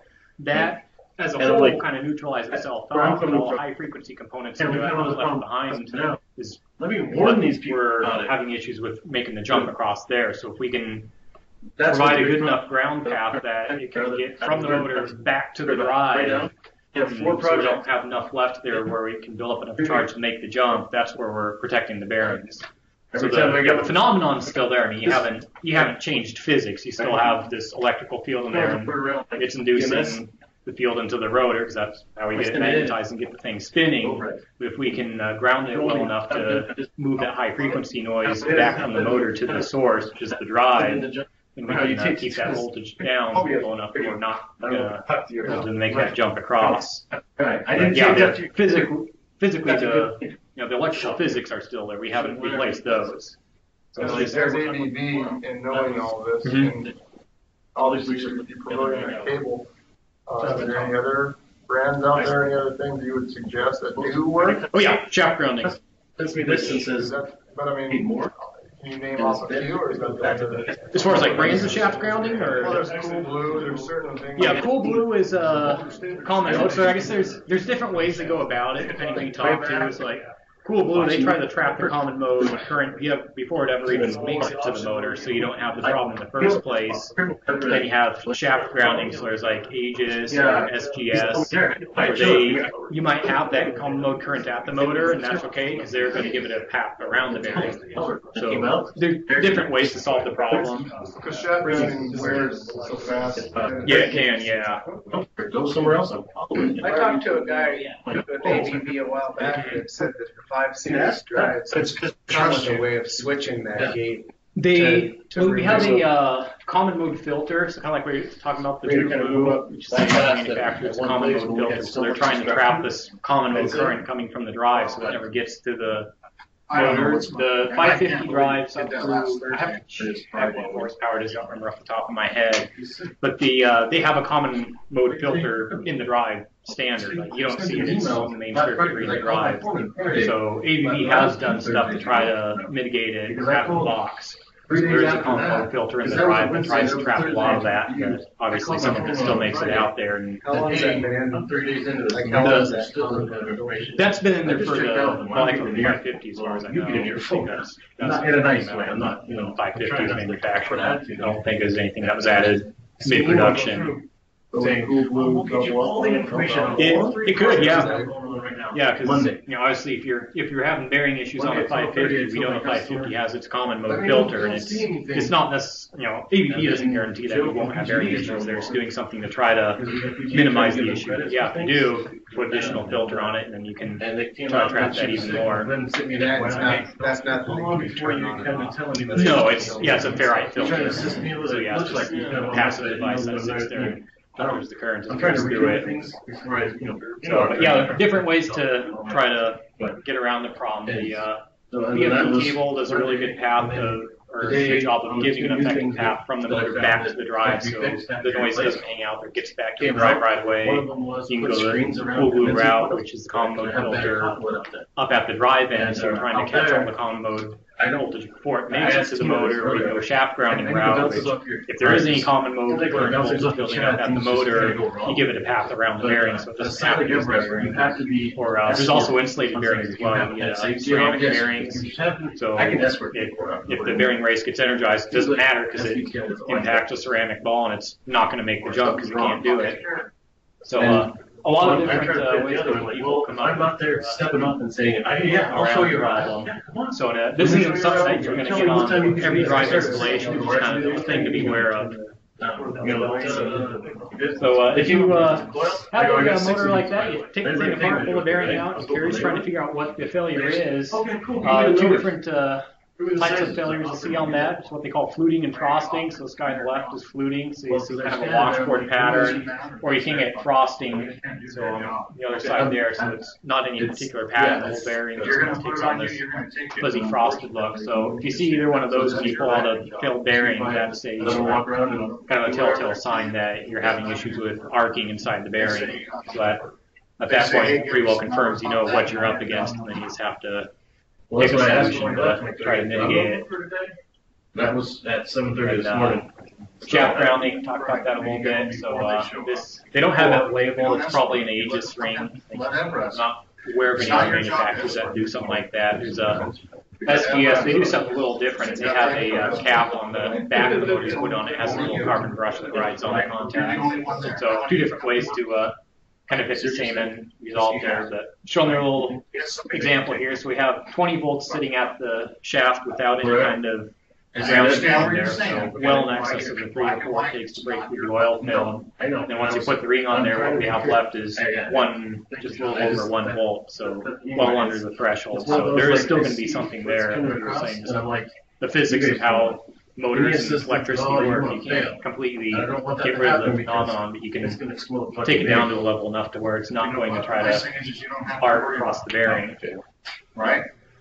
It's, no. Think about it. Why would you take on somebody else? Yeah, if it gets dirty, if they're not making contact on your shaft, then they're not working anymore. So, yeah, things to be aware of there, too. So this is the common mode filter, which that's what the true blue concept is there, common mode filter as well. Shot of what the common mode filter looks like on a smaller frame drive. To get the real one, these are actually large copper bus bars that are larger frame drives. Same thing, still going through that common mode filter there. And I'm like, oh, we got one there's Glenn. We're back. Right. So it's kind of a review here. So for best results, obviously, if you're starting the installation from the ground up, if you know a motor's going to be on that drive and you're picking the motor out too, you want the MG1 Part 31 compatible motor. So that doesn't do anything for a bearing. So that's a kind of a common misconception. Guys will get what they think is an inverter rated motor and they're good to go, and then they put it in installation where it's not protecting the bearings adequately, and they lose their bearings on their inverter rated motor and trying to figure out what in the world happened. The MG131 rating, all that's applied to is the motor windings to make sure they can withstand the voltage spikes if you have that standing wave. And so there. So some inverter rated motors will have shaft grounding, but it's not part of the MG131 rating. One shaft grounding, make sure that's something the manufacturer's including from what as well. But inverter rated doesn't mean the same thing to all people. So you gotta kind of do your homework and verify what the manufacturer means when they say you just got an inverter rated motor. So proper grounding, that's a real big one. I think maybe a couple of you have been in the startup class. They beat that one to death. They really want to make sure you ground properly between the drive and the motor, because that goes a long ways into keeping a lot of these problems to a minimum. And then last one, the well-designed drive, helping minimize the damage. So we can slow the rise time down a little bit. The ABB has a fairly low rise time compared to a lot of the drives out there, and we also have that common mode filter. So doesn't kill everything, but helps a ton. I think that's the end there. All right. So any questions or stuff you want to go over on that? Do you have some troubleshooting stuff as far as? Yes, I do. So, yep, that is the next one. So, if you want to hit that. Are we doing the trainers? Is it the motor or trainers? Yeah, then for troubleshooting, so we can go ahead and break out the trainers for the guys who are here and put those through their paces. Get somewhere to be? Wheatstone Bridge is coming up next. Wheatstone Bridge. All right. So troubleshooting. So we got a troubleshooting call on the drive motor. Stuff isn't working correctly. At least in ABB's recommendation, they're recommending start at the motor, go backwards from there. So make sure your load, whatever it is able to run. You don't have a seized motor or pump, something's not jammed in your fan, whatever. So just start with the super simple basic stuff. Can the motor even spin? So once you know your machine can operate, it's free moving, nothing mechanical is holding you back, then you can start working your way back from there, from the motor up to the drive. So we got mechanical brake, gearbox, we're not going to see so much in the HVAC stuff. Belt shifts, you may see that, other mechanical problems, so if it is a seized load. So make sure the drive has power, because if the drive isn't running, ask them if they turned it on first. Circuit breaker disconnect open. Power distribution issues. So on fuses cleared, that one can kind of catch you out. The drive will run on single phase power. So that can throw you off. It's going back to the way the drive works. You got 3 phases coming in, you turn it into DC, and the drive does its thing on the output. If you put 2 phases in the drive, it can rectify 2 phases just as well as 3 phases. So it still has DC, and it'll still run the motor. So it won't do it well. At partial loads, it'll mask the issue. Once you get up to a higher load on the motor, that's where the drive is going to start having issues, and you'll get over voltage alarms or DC bus alarms, because the drive is struggling to maintain a nice clean DC voltage because we have this big hole in our rectified waveform. You got 2 phases and then there's a gap, and then 2 phases and there's a gap. At partial load where we're not really pulling a lot of voltage off of that DC bus, the drive can mask that, and you could run a drive for a couple of weeks on 2 phases and not know it, and then suddenly you decide to ramp it up a little bit and the drive trips off. And you're going, what in the world happened? So something to watch for on that if you're having issues with the drive giving you DC bus voltage alarms. Either it's unstable or seeing oscillations in there. Check and make sure you have all 3 phases of power coming into the drive. So had situations where you came in, I think it was a Navy hospital out in Bremerton. We had a nasty windstorm come through, and a few days later we had a call that one of the drives kept tripping off, and went out and checked everything. Programming was all good. You'd run it and do fine. You'd ramp it up and it'd trip out, and checked voltage, and they checked it and they said it was fine. If you check each phase to ground, you should see 277, 277. We had 277 and 0, and turned out we lost a phase. And the guess there is you had some power spike or something in the windstorm, and it popped the fuse, and if they weren't running the thing at full load, nobody knew, and it just kept running for a few days until they finally loaded it down enough that it caused the problem.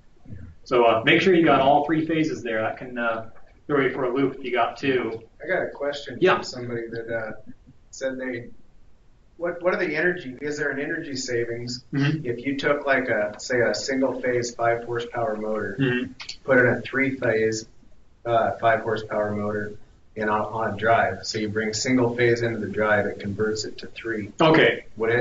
Is there an energy savings to doing that? I guess it depends on your load. So like 5 horsepower is 5 horsepower, however you get it that way. So if you can slow it down, so say you got a 5 horsepower and you really only need to be running the thing at 30, 40 hertz to move enough air or water, whatever the process is, then at that point, then you're saving energy. So in a single phase application, you'd still be changing it because energy doesn't disappear. You have the laws of conservation of energy. You're using what you're using. So if you are going to single phase a drive, you have to upsize the drive to do that, because we're only using half of the input diode bridge, and the capacitor bank is going to be undersized to filter that missing phase out. So to do that, we have to double the size of the drive to consistently make it work. And the drives are listed to do that for the 208, 240 volt drives. For 480, they're not listed for that, not sized for that, which you're not going to see single phase 480 anymore. If you got 480, it's always 3 phase. But the 208 three-phase drives can be fed with 240 single phase, and then you can turn around and run a three-phase motor on the output. So yeah, in that regard, you could still get the energy savings just by virtue of you're slowing the motor down. Okay. So if you're on the 5-horse motor at 40 hertz, and it's only taking 3.5 horsepower to keep it at that speed, and that carries the load, then you've saved energy there. But yeah, if you're going to do it on a single phase application, you have to double the drive size to allow the drive to run single phase. Yeah. So it's a big D right there, because we're only using 2/3 of our diode bridge on the incoming side. So that's part of it, is we need to make sure we're spreading the current across the two evenly instead of trying to what would have been shared across 3. So we got to boost that size. And the other problem is the capacitor bank in the drive needs to be big enough to kind of filter out the hole that we're leaving in the rectified waveform, since we're only using 2 phases now. So does that answer it? Yeah. I think? Okay, cool. So I actually did that at home because we work with drives, you get free drives a lot. So my drill press at home is a 240 volt drive running a 3-phase 208 motor on the drill press, just because I could. But yeah, it works. Yeah. Yeah, it's fun because I got it programmed so it's set at constant torque, and it'll compensate speed, so you can be really hogging through something. As soon as it breaks through, rather than taking off and speeding up, it just immediately compensates. You'll see a little blip, and that's about it. Other than that, it's just a very constant speed, full torque through whatever you do with the thing. So the fun things you can do. All right, so what do we got here? So left off on fuses. Display diagnostics operational. So provided you actually have a fault code on the drive, you can go through the diagnostics, see what the drive is telling you about the fault.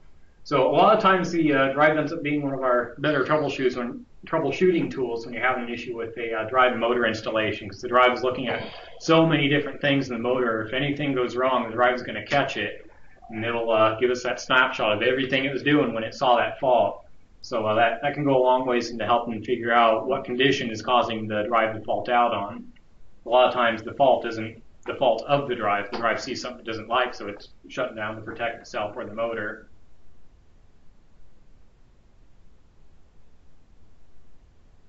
All right, so if you don't have any diagnostics displays, so inferring that there is no fault, there's no alarm, the drive is just sitting there, but the motor isn't running, make sure your start speed reference, so your controls are intact. So a quick way to test that, you put the drive in hand mode, start the motor, see if it ramps up and down, if everything works correctly in hand mode.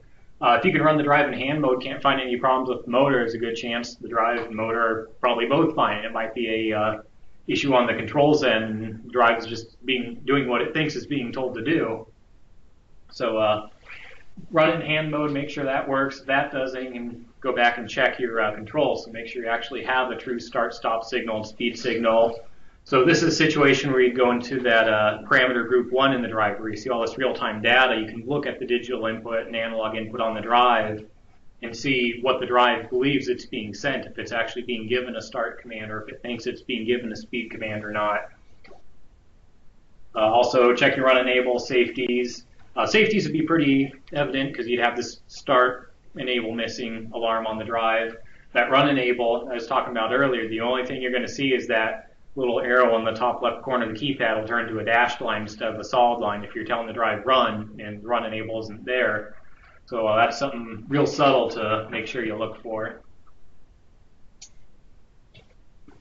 So just kind of, again, talking about the running the drive in local or hand mode. So just making sure that electrically, mechanically, everything's okay. You can actually run the equipment. So if you can in that case, then it's really kind of pointing back to more likely the control side. So issues you can run into in wiring. So motor wiring has to be isolated. You don't want to combine multiple motors from different drives in the same conduit, so we can get all kinds of nuisance trips and troubles there. You get over voltage, over current alarms, earth faults, all kinds of problems. It's stuff you may not see right away, so this is something where we'll look for on a startup. If you see we got multiple motors dumped in one conduit, you may be able to run the drive without issue, but there's a good chance there will be an issue down the road. So that's something where we'll tell the electrician, hey, you gotta pull this thing out and separate your motor runs. You can't have them sitting together. So way to get around that, either run them in a separate conduit, or if you go the route of the drive cable with the shielding on it, those can all sit in a common trough or conduit as well. So long cable lengths, those can cause issues. So you start getting that standing wave effect. You can also have increased chances of radio frequency interference issues if you have real sensitive equipment next to the drive. If you can keep the drive closer to the motor, that'll help tone down some of that. So the increase of stress is on the motor insulation. That's going back to that standing wave and those voltage spikes. When you get your line length out enough that the timing starts getting correct for that. Increased voltage drop, if you're really getting out to a long distance, you might have to oversize your motor cable to compensate for voltage drop. So solutions around that, either this actually isn't correct terminology. If it's in the motor leads, it's no longer a line reactor, it should be a load reactor. But a reactor between the drive and the motor, that will help you get your lead length out farther. And then mentioned previously, if you're doing that, just go for the extra money and go for the VFD filter unless you're really on a tight budget, because a lot more benefit for not a whole lot more cost. So you get the shielded cable, the 1600 volt motor insulation, so that's talking about our NEMA MG131 motors. So if you have a older motor that doesn't meet that rating, if you replace it with the motor that has that rating, then the windings will be able to stand up to any voltage spikes if there are any, so you won't be eating up your motor insulation. Then the larger gauge motor cable to compensate for voltage drop there if you got it. So grounding, again, want to see that single point, single conductor ground from the drive back to the motor, or motor back to the drive, whichever way you want to go with that there. So I don't want to share the ground, don't want to split it off anywhere, so there's no ground loops, you just want a single path. Alright, so ideal ground point. So at the transformer only, at the start point of the transformer, so like a Y transformer. So if you have a power system like corner grounded delta or high leg, that kind of causes extra issues in the drive we have to deal with on the incoming power side. So really you want to be on a Y transformer, which that's most of the power networks we have in the US. So anything where you got voltage phase to phase to phase is the same, and phase to ground is all the same. You're on a Y network. So if one of your phases to ground is 0 or you got a high leg, then good chance you're on a delta. All right, so if you're testing the drive under power, always observe your appropriate PPE requirements. So make sure you don't get yourself lit up or blown up. So use the drive display whenever possible. Again, going back to that group 1, so there's a lot of information you can get out of the drive without having to even go into tearing into the drive and taking any hot measurements. So eventually you may get to the point where you need to do that, but as a first line, you can go into the drive first and see if you can obtain the information from the drive menu, because it's measuring a ton of different information when it's running the motor from there. So measuring for current, once you actually got the drive motor up and running, so we know it can run okay. It should be balanced, so we're going to see it within 5% or so on the incoming and outgoing side. So on the incoming side, if you see a big imbalance there's a chance we have damage on one of the inputs on the drive, so it's only pulling current on 2 of the 3 phases, so even if the fuse isn't pulling, it could be damaged somewhere inside the drive. We want to make sure we got nice balanced current coming into the drive. Also, once it's leaving the drive going out to the motor, should see balanced current as well. So if there's an imbalance there, it's either telling us the outputs of the drive aren't firing correctly, or there could be a resistance imbalance in the motor windings, which would show up as a mismatched current draw across all 3 phases. So normal drive designs, they can't boost output voltage, so your voltage, if it's coming in at 480 volts, you're not going to get 520 volts out of the drive. What they're kind of referring to here, also the drives aren't 100% efficient, all that, is if you're using your meter to troubleshoot the output of the drive and you're getting something well over 480 volts, what you're probably running into is the multimeter, unless you have one that has a low frequency filter on it, you will end up reading voltage higher than it should be because of that pulse width that the drive is sending out. So this 650 volt pulse will trick the meter into reading higher than what's actually there. So that varies some. I've seen it, say maybe 50 to 100 volts higher than what the drive is actually trying to simulate going to the motor. So, true RMS meters? Yeah, true RMS meters will get faked out. So you have to have one that has a low pass filter. So Fluke for a while was the only one that did that because they were the first ones to do it, so they slapped a patent on it. So I'm not sure at this point if they're still the ones or if the patent's since expired and other meter manufacturers are doing that now as well. But I think the Fluke filter, it will filter out anything above 200 hertz. I believe that's their cutoff. So the switching frequency you're using, out of the box, it's 4,000 hertz, 4 kilohertz. The lowest we can go is 1 kilohertz. So still 1,000 hertz, and the meter's ignoring anything above 200. So at that point, what you're seeing on the meter is closer to what the drive is trying to simulate going to the motor, which is what you want to be using for in the troubleshooting side. So if you're not sure on that, if you look inside on the drive in that group 1, it will tell you what the output voltage is going to the motor, and it won't always be like at full speed. If you're running at 60 hertz, it may not be 460 volts. That's where that flux optimization function comes into play, and if the drive doesn't sense we need full voltage, you might be running at 60 hertz and 380 volts or something. But yeah, if you're not sure, check the output voltage in the drive menu, what it says it's sending to the motor, and then you can measure it. And if you're reading way higher than that, then your meter's probably not set up for that. But I know the most recent version of the Fluke 87, so it's the 87.5 series, that has the low pass filter. They have one called the 1587 that has a Mayer in it. That one has a low pass filter. They got I think it's half a dozen or so different Fluke meters have that low pass filter on them. Then if you happen to have an old analog meter, the old analog meter is not susceptible to the pulses pushing it over either. So one of those old Simpson analog meters or something, you can actually read the output of a drive and get an accurate number. So, yeah. I wouldn't recommend using the little $15 analog meter from Home Depot. That would probably go boom in your hand if you put 480 to it. Yeah. But, that's one thing the analog meters are still good at is reading drive outputs. So looking for a ground fault, basically what the drive is looking for is the mismatch in current between the positive and negative side of the DC bus. So if you got current leaving at some level, if that's not what comes back, then the drive assumes current went somewhere else, so it probably just went to ground. So the drive is tripping out on that quick and dirty way. They say test it. Take your meter, your clamp meter, put it across all 3 motor leads. All 3 together should be 0 or really close to it. Kind of going back to our 3 sine waves there, the sum total of all those, their neutral point should be 0. If your clamp meter shows you any current above 0, then that tells you right away we got a mismatch in current between each one of those 3 legs. So at that point, there's something, it could be in the motor, it could be an earth fault where there's current leakage to ground, but just another test you can do.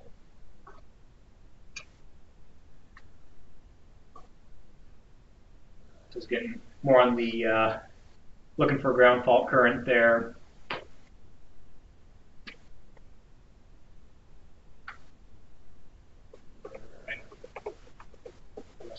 New. So this, most of us don't have a DC current clamp. I sure don't carry one around. So if you have a DC current clamp, you can use that on the input legs of the drive. If you're looking for DC, if there's DC present, that's an indicator that you could have a open diode on one of the inputs of the drive. I don't know anyone who runs around with a high current DC clamp. So the risk of the drive faulting on the high bus ripple, on the if you lost an input diode, so this is the same effect you'd also see if you lose a fuse. So the drive is trying to run on 2 phases instead of 3. So same thing, that DC voltage in the drive, it's going to start getting a ripple on it. Once it gets too excessive, the drive will trip out. So same end result. If you either got an open diode or a blown fuse, we're not getting current on one of the 3 phases coming in. So this one here, they stuck in there. It's not something you see real often now, but output current on the drive, you start ramping the drive up, everything's good, you approach 60 hertz, and all of a sudden the output current just takes off and the drive trips out on the overcurrent. There's certain installations where the flux optimization, you can get thrown off. So if you run into a situation like that where the drive is, current's ramping up as the drive ramps up and you hit full speed and all of a sudden the current just jumps, try turning off flux optimization and see if that solves the problem. So you could have an installation where the drive is getting fooled and not calculating correctly on how much voltage actually should be there. So input-output wiring, can't run that together. So same concern is, well, kind of same concern, different problems, but combining different drives in a common conduit. So if you got two drives in one conduit, you'll get crosstalk between the two. So the drives will trip on each other there and get nuisance trips. If input and output wiring is combined together, so we see this a lot, if the drive is remote mount from the power and we got one conduit and goes all the way into the drive and they take the motor and run back out from the drive to wherever the motor is somewhere else, well, all those harmonics and the electrical noise that the drive is generating on the output gets induced back on the input and sent right back through the drive, and the drive does not like that at all. So you've got to make sure you keep those separate. Also, if the drive output is combined with any other wiring, if even it's not the drive itself, you're taking all those harmonics, inducing them on those conductors and sending it into that equipment, whatever it happens to be. So really don't want to combine the drive output with anything else. It needs to stay isolated. Incoming lines going to the drive, that can be in a common conduit. So power coming into the drive, nothing special has happened to that yet. That's just power coming from the utility. The drive hasn't done anything to it. So you can feed multiple drives through a common conduit if that's the easier way to bring the power in and split it out and hit all your drives that way. It's just once it leaves the drive on the way to the motor, that's where you need to split it up.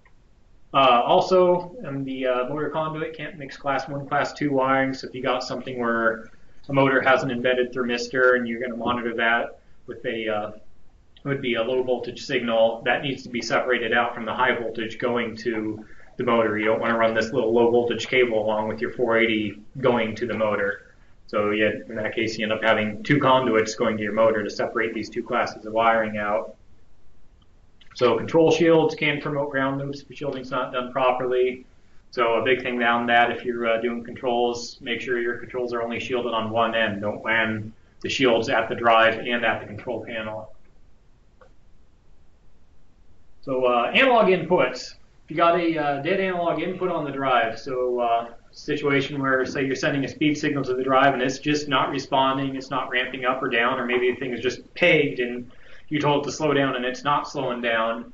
There's specific resistance values we look for on those terminals. So if you set your little dip switch for voltage, so flip to the left, you're looking for around 301 kilo ohms in this case.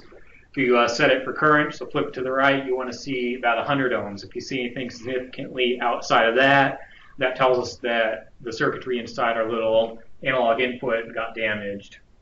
There's also an optical isolator circuit between the analog input and the circuitry on the drive's control board, so the optical isolator can get damaged as well. So there you may not see a mismatch here, but if you verify with a meter that you're sending 5 volts to the drive or 12 milliamps, whatever it is, and you look in group 1 in the drive and the drive isn't reflecting that's what's coming in, then it could be that isolator that's failed, in which case you got to replace the control board.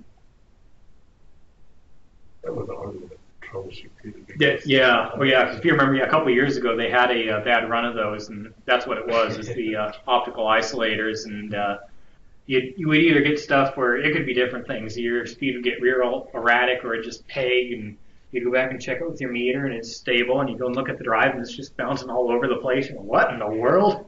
And that's what it was. We had a bad run of optical isolators. Feeding it into the input. Yeah. And so that way we use the isolated control system. Yeah. But it's either or.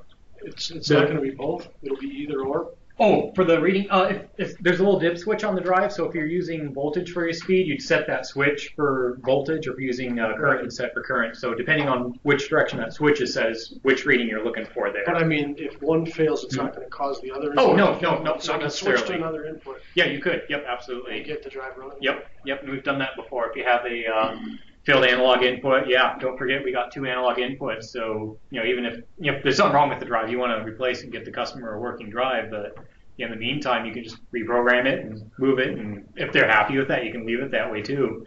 But yeah, we've done that a few times. If you just lose one analog input for whatever reason and you're not using the second one, just move it down, tell the drive it's looking at analog 2 now, and off you go.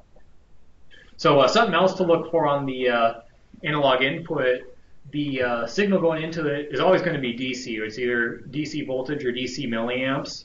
I've seen stuff where guys will share a common back in the control panel, so it's not something they're doing intentionally. Usually it's a wiring mistake, but if we get a common shared from a transformer in there, so like our 120 to 24, 480 to 120 transformer, whatever it is, we can end up with AC voltage going into the input on the analog input on the drive.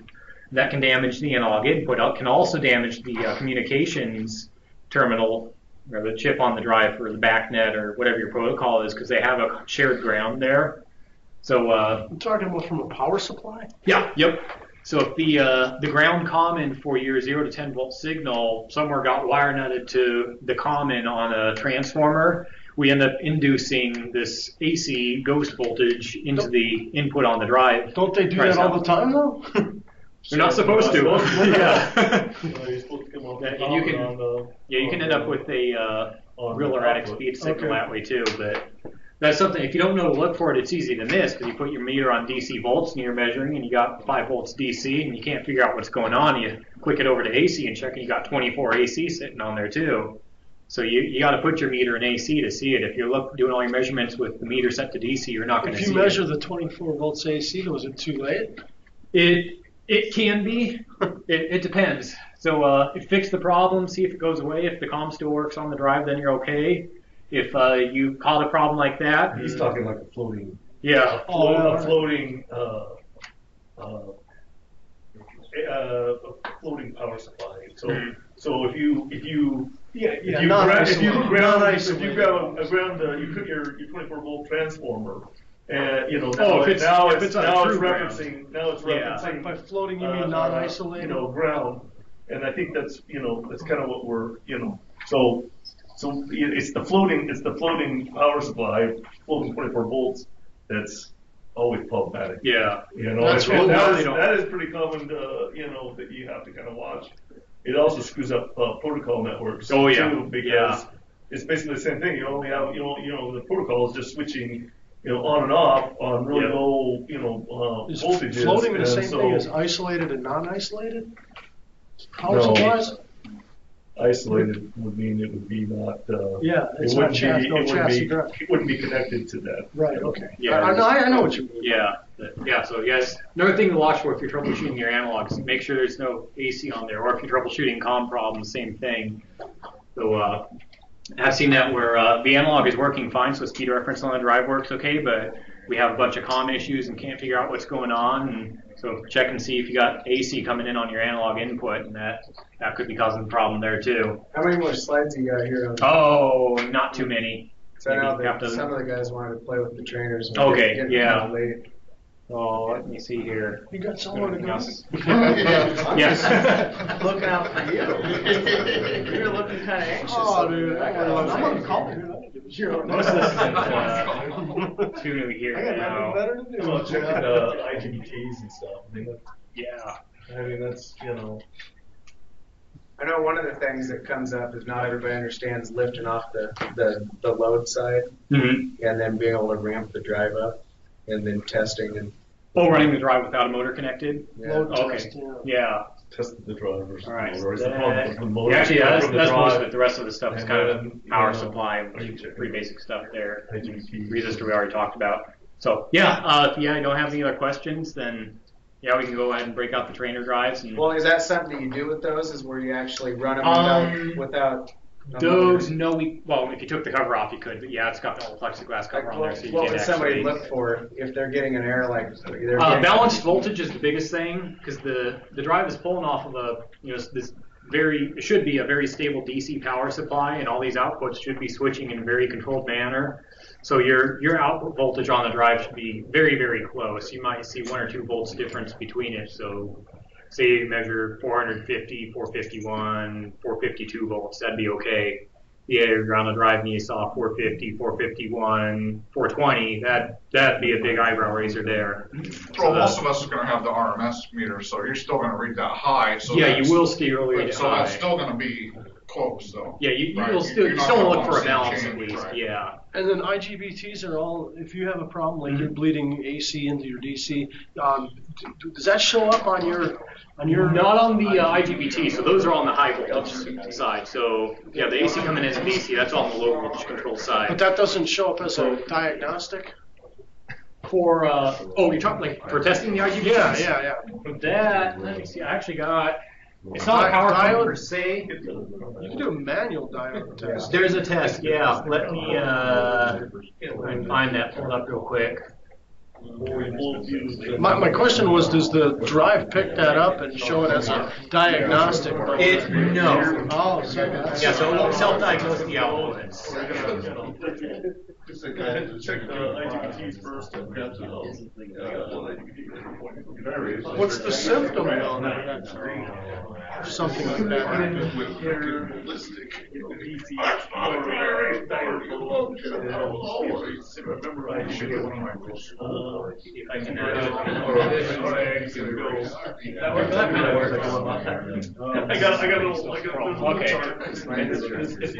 So this is the document ADE puts out for testing the input and output circuitry on the drive. So I can get this to you too. This is something we can distribute. They make it publicly available.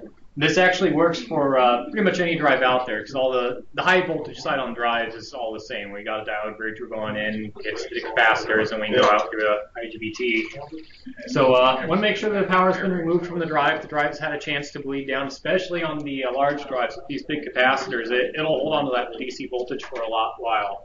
So there is a resistor in there to bleed the drive down, but it'll hang on for a while. So make sure the drive's had time to completely de-energize. What we're looking for, at least on the ABB drives, on the smaller drives on the side here, if you look inside the cooling fins, you can see a little red shrink tubing and a little yellow shrink tubing. That's our positive and negative terminals on our DC bus. On the larger drives, it's right down in the center here, so it's easy access there. But what you want to do, you put your multimeter in the diode check mode, and then you put one probe on your positive bus, and then your other probe on your, say, A-phase input. And they got this table here that shows you what readings you should get. So on your A-phase input on one, with your polarity set one way, you should get 0.4 volts. If you go to your next phase, it should be 0.4. Your next phase should be 0.4. Then if you go to the negative bus on your DC bus and move your probe through again, you should go to the overload setting. So we're charging into the capacitor bank, essentially. There's no resistance there. Then if you flip your probes, same thing. You're looking for that 0.4, 0.4, 0.4. Then you go to the other side of the DC bus, and you want to see that overload. Same idea applies to the outputs. In that case, we're looking at what they call the flyback diode rather than the output itself, because the drive's not firing the output if it's turned off. But if that diode gets blown, that's usually an indicator that the IGBT took a hit as well. So that kind of tells us the output on the drive just got fried. But and will that show up on your DC bus? Yeah, so you're looking, the test is done between your DC bus and your input terminals, and then your DC bus and your output terminals. So you'll have one of your meter probes on your positive and negative on your DC bus. It doesn't matter. Then you go to your input terminals, ABC. You should have a consistent reading. Then you go to the other terminal on your DC bus and go ABC. And are you condemning the drive after? You can. Oh yeah. Verifying this? Basically, you got to drive and this is the how damn we thing's can. not working. Yeah. And you got to blow a fuse. Now, if you just spend $100 and put a fuse in there and put power onto it and see if you're going to blow the fuse again. No. Or If you go through this here. quick check here and go pop. Oh, I got to blow the IGBT. You're done. If you see a short or an open where it shouldn't be, then you know right there it's done. So there are circumstances where the drive can pass this test, and when you actually put it under load, then it fails again. But if you do this test and it fails somewhere, then you know it's a fail. You'll never get a false fail. You might get a false pass. You can't just replace that bridge, though. You can, yep. Oh, all right. It depends on the size of the drive. ABB typically, like if it's under warranty where they're actually sending out a warranty tech to do a repair on a drive, you might do it on a 75 horse. It's really more like 100 horse on up is where they'll send a guy in with the bridge to replace it. But yeah, the little drives to just kind of throw away at that point because the time involved and the labor to swap out that part is going to cost as much as it would be to just for ABB to give you another drive. But yeah, I've only done one IGBT replacement on I think it was a 250 horse drive, and that was like a 7-hour process because you're taking the thing completely apart and it's got to be clean when you put it back together, and you got to put your transfer compounds on the module and you put it to the heat sink. So it's a very tedious process. So they generally don't. It's not cost effective to do a field rebuild. But yeah, if you got a mind to do something like that, if you got a drive that's blown and you want to, you can get the diode bridge or the IGBT off like Newark or DigiKey, one of those electronics part houses, because it's not a proprietary ABB part. You can get the number off of it and order it and go home and do the repair if you want. So it is something that can be done, but it's just the time is typically cost prohibitive to do field repairs until you really get into the large frame drives. But yeah, this I got this available so I can email it to Seth, and yeah, you can distribute to the guys. And so this isn't in like a manual. You can't. No, it's not in their user's manual. It's available online. ABB has a bunch of documents, but yeah. And it's a actually you could yeah if you Google the ABB static test procedure, you'd find this. But this works across all drives. It's not unique to ABB. Yeah, it's right up there. Google that. What I do is I put it in Dropbox. I got a folder called VFDs, and I think that's it there. It's one of the ones I don't try to remember it. I know where it's at. No, you're dropping the photos. I'll put it in. Oh yeah, it's service. It takes 2 seconds. All right. So yeah, if you don't have any other questions, I guess we can drag out trainers if there's anyone who wants to pull trainer and if somebody wants to play with the trainer. Yeah. Take them home, yeah. Yeah, if you have anything you can design your problem, Bill. Yeah.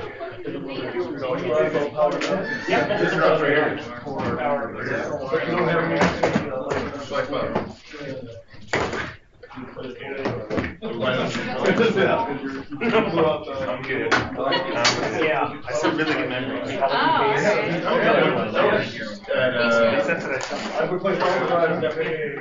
Well, and then stretch them up. Right, because it was charged up to the drive. We had I found 2 or 3 of them right. At the same time, we saw those drives out all within about a year ago. They go out there, Mark, hey, the same thing's wrong with this drive. Okay, or this driver pick one up, I'll be there. We're over here until Okay. roast hand. There you go, Doug. Yeah. Need the power. This is mine, buddy.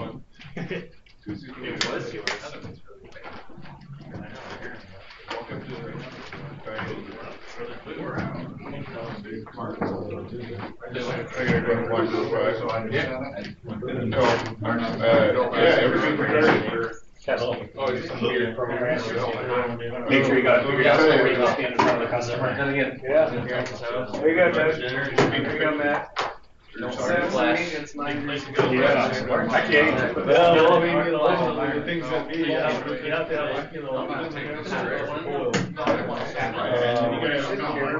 or they better have, you're going to have to do something to drive,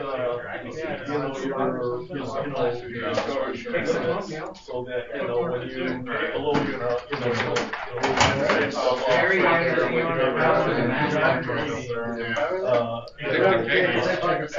lower too high, they're not going to change that. Let the meeting reminder for here on. Wait for I don't think But what I did out at Don't you close the door? is I basically try to control the building like a constant volume unit. And so I don't allow This one, I don't allow my discharge air to get really high. They got old. You know, I'm trying to satisfy my zone. I'm trying to create my make my vehicle more, so I'm moving more air all the time. Yeah, and it is kind of the opposite way if you think of DVT. I use my own rapid cool down or rapid heat up. That's how they're trying to. And then when you're using it quick, all your terminals are on the Correct, yeah. Instead, but then I got good feedback from my zoners and stuff. So, you know, I manipulated how we want to reset schedules to get them so that, you know, when, you know, I'm on the clock today, but I start down enough. I'm trying to find that happy medium. I'm trying to keep my, which input can enable your override. 3/4. You know, 75%. Then next one override when we go. Then the last thing you gotta do is arm. Right now it's and yeah, when you see it going to override, then you gotta and I gotta do, you can't shut it down. I have, you know, it's a 3-5 also like during the winter time, the way the duct work is, it's kind of like a trash telepack. I wish I could change the air, you know, it doesn't have that come on the heat sinker. It doesn't have any mixing. It's in the you know, so I've got cold air coming in, I've set this missing the heat exchanger. And I just don't